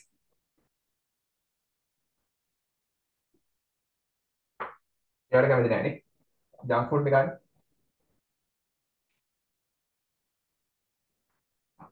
හරි. මම ලියා ගන්නවා. එතරම් කතා බහේදී භාවිතා වෙනවා. හරි.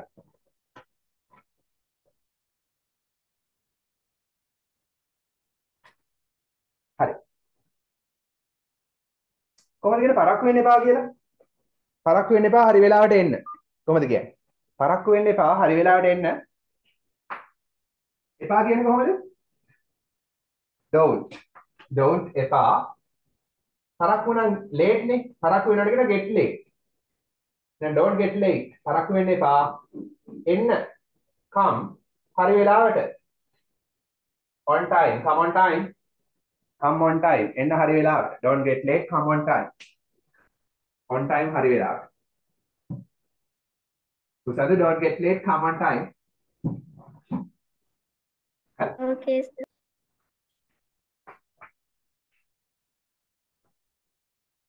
වැස්ස දෙවෙන්න එපා. කොහොමද කියන්නේ?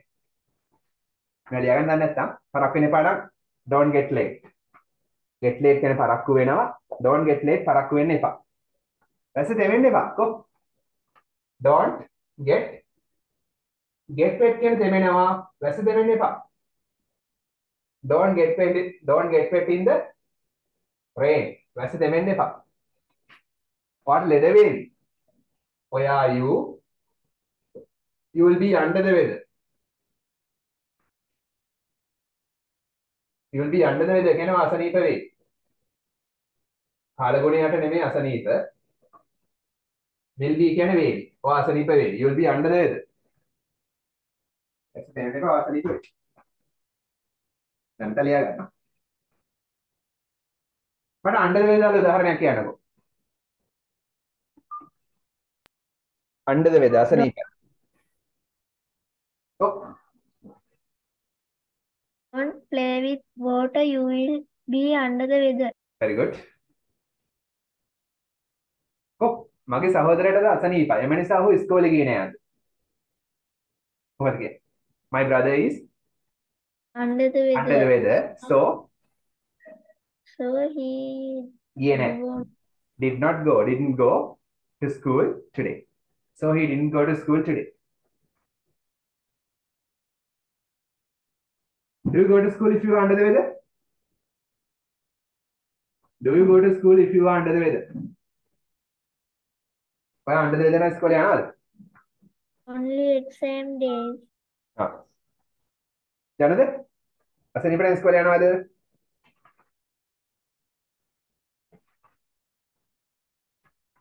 කො? No, sir. හරි. Next one. මගේ මාමා ජීවත් වෙන ලන්ඩන් වල පුංචි තැනක. මගේ මාමා ජීවත් වෙන ලන්ඩන් වල පුංචි තැනක. කොහොමද කියන්නේ? මගේ මාමා නම් my uncle ජීවත් වෙනවා. lives පුංචි තැනක. පුංචි තැනක කියන්නේ කොහොමද? ඊට shoe box. in a shoe box කියන්නේ සපත්තු පෙට්ටියක නෙමෙයි පුංචි තැනක. කොහෙද? in London. මගේ මාමා ජීවත් වෙන ලන්ඩන් වල පුංචි තැනක. ඒ ලොකු ගයක් නෙමෙයි පොඩි ඇපාර්ට්මන්ට් එකක් වගේ පුංචි තැනක්. in a shoe box. Do you like to live in a shoe box? Do you like to live in a shoe box? No.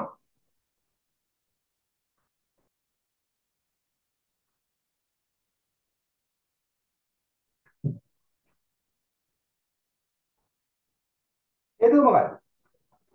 එයා අඩුපඩියට වැඩ කරන නිසා. because කියන්නේ නිසා එයා වැඩ කරනවා. කොහොමද කියන්නේ? He works අඩුපඩියට. අඩුපඩියට 3 hours. works for peanuts के रटकाजी वर्ड වැඩ කරනවා නෙමෙයි අඩු පඩියට වැඩ කරනවා. He works for peanuts. He works for peanuts. ඔහු වැඩ කරන්නේ අඩු පඩියට. because කියන නිසා. එයා shoe box එකේ ඉන්නේ. එයා අඩු පඩියට වැඩ කරන නිසා. හරි. ඒකට මොකක් වෙන්න බලන්න හේතුව. ඒක හොඳ රස්සාවක් නැත්තේ. එයා අඩු පඩියට වැඩ කරන්නේ. You know, because he played computer games a lot. එයා ගොඩක් ගේම් ගැහුවා. පොඩි කාලේ. So he didn't pass the exams with flying colors. So exam pass වුණේ නැහැ. දැක්කන් ගේම් ගහුවා වෙන වැඩ. Do you play games?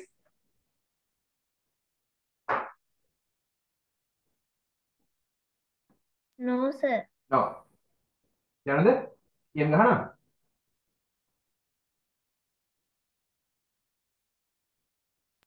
No, sir. No. අයියා ගහනවා? Yes, sir. එහෙනම් නාතන් කියන්නේ. What did it කළා දාන්න? Okay. Then we will wind up today. Now you can listen to the song. Idioms එකක් මහමුවා මතක් වෙනත් එක්ක.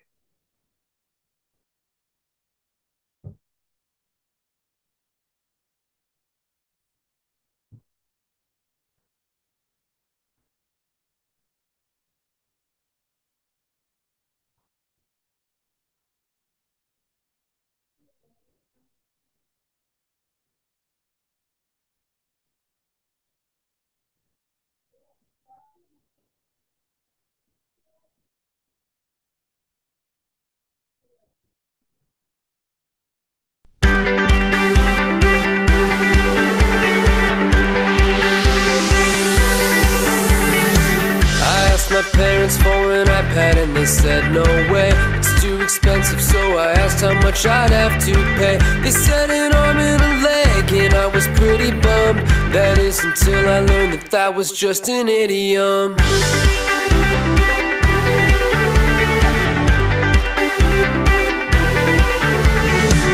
An idiom is a phrase that doesn't make much sense unless you heard it before and you knew what it meant. The words themselves could be used in a different way than what the person means when they use the phrase. Saying you missed the boat, that's an idiom. Kill two birds with one stone, that's an idiom. Saying give it a shot, that's an idiom. Bull in a china shop, that's an idiom.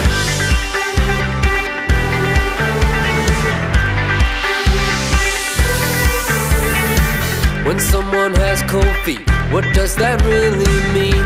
That they lost their shoes and their feet will freeze? These are cold feet of a different kind. It means that they got nervous and they changed their mind. If we're in the same boat, we don't have to be at sea. It just means you're in the same situation as me. It's raining cats and dogs is something one might say, but all it really means is that there's lots of rain. That's a piece of cake, that's an idiom. I'm drawing a blade, that's an idiom. Cat's out of the bag, that's an idiom. We're gonna have a blast, that's an idiom.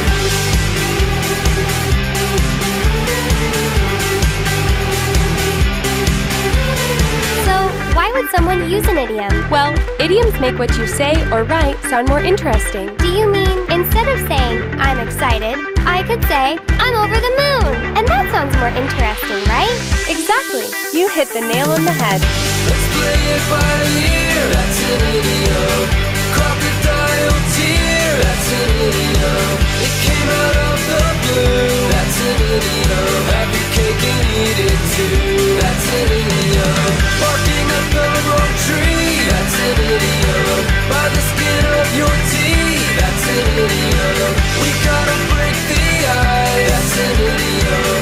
Got bigger fish to fry, that's an idiom.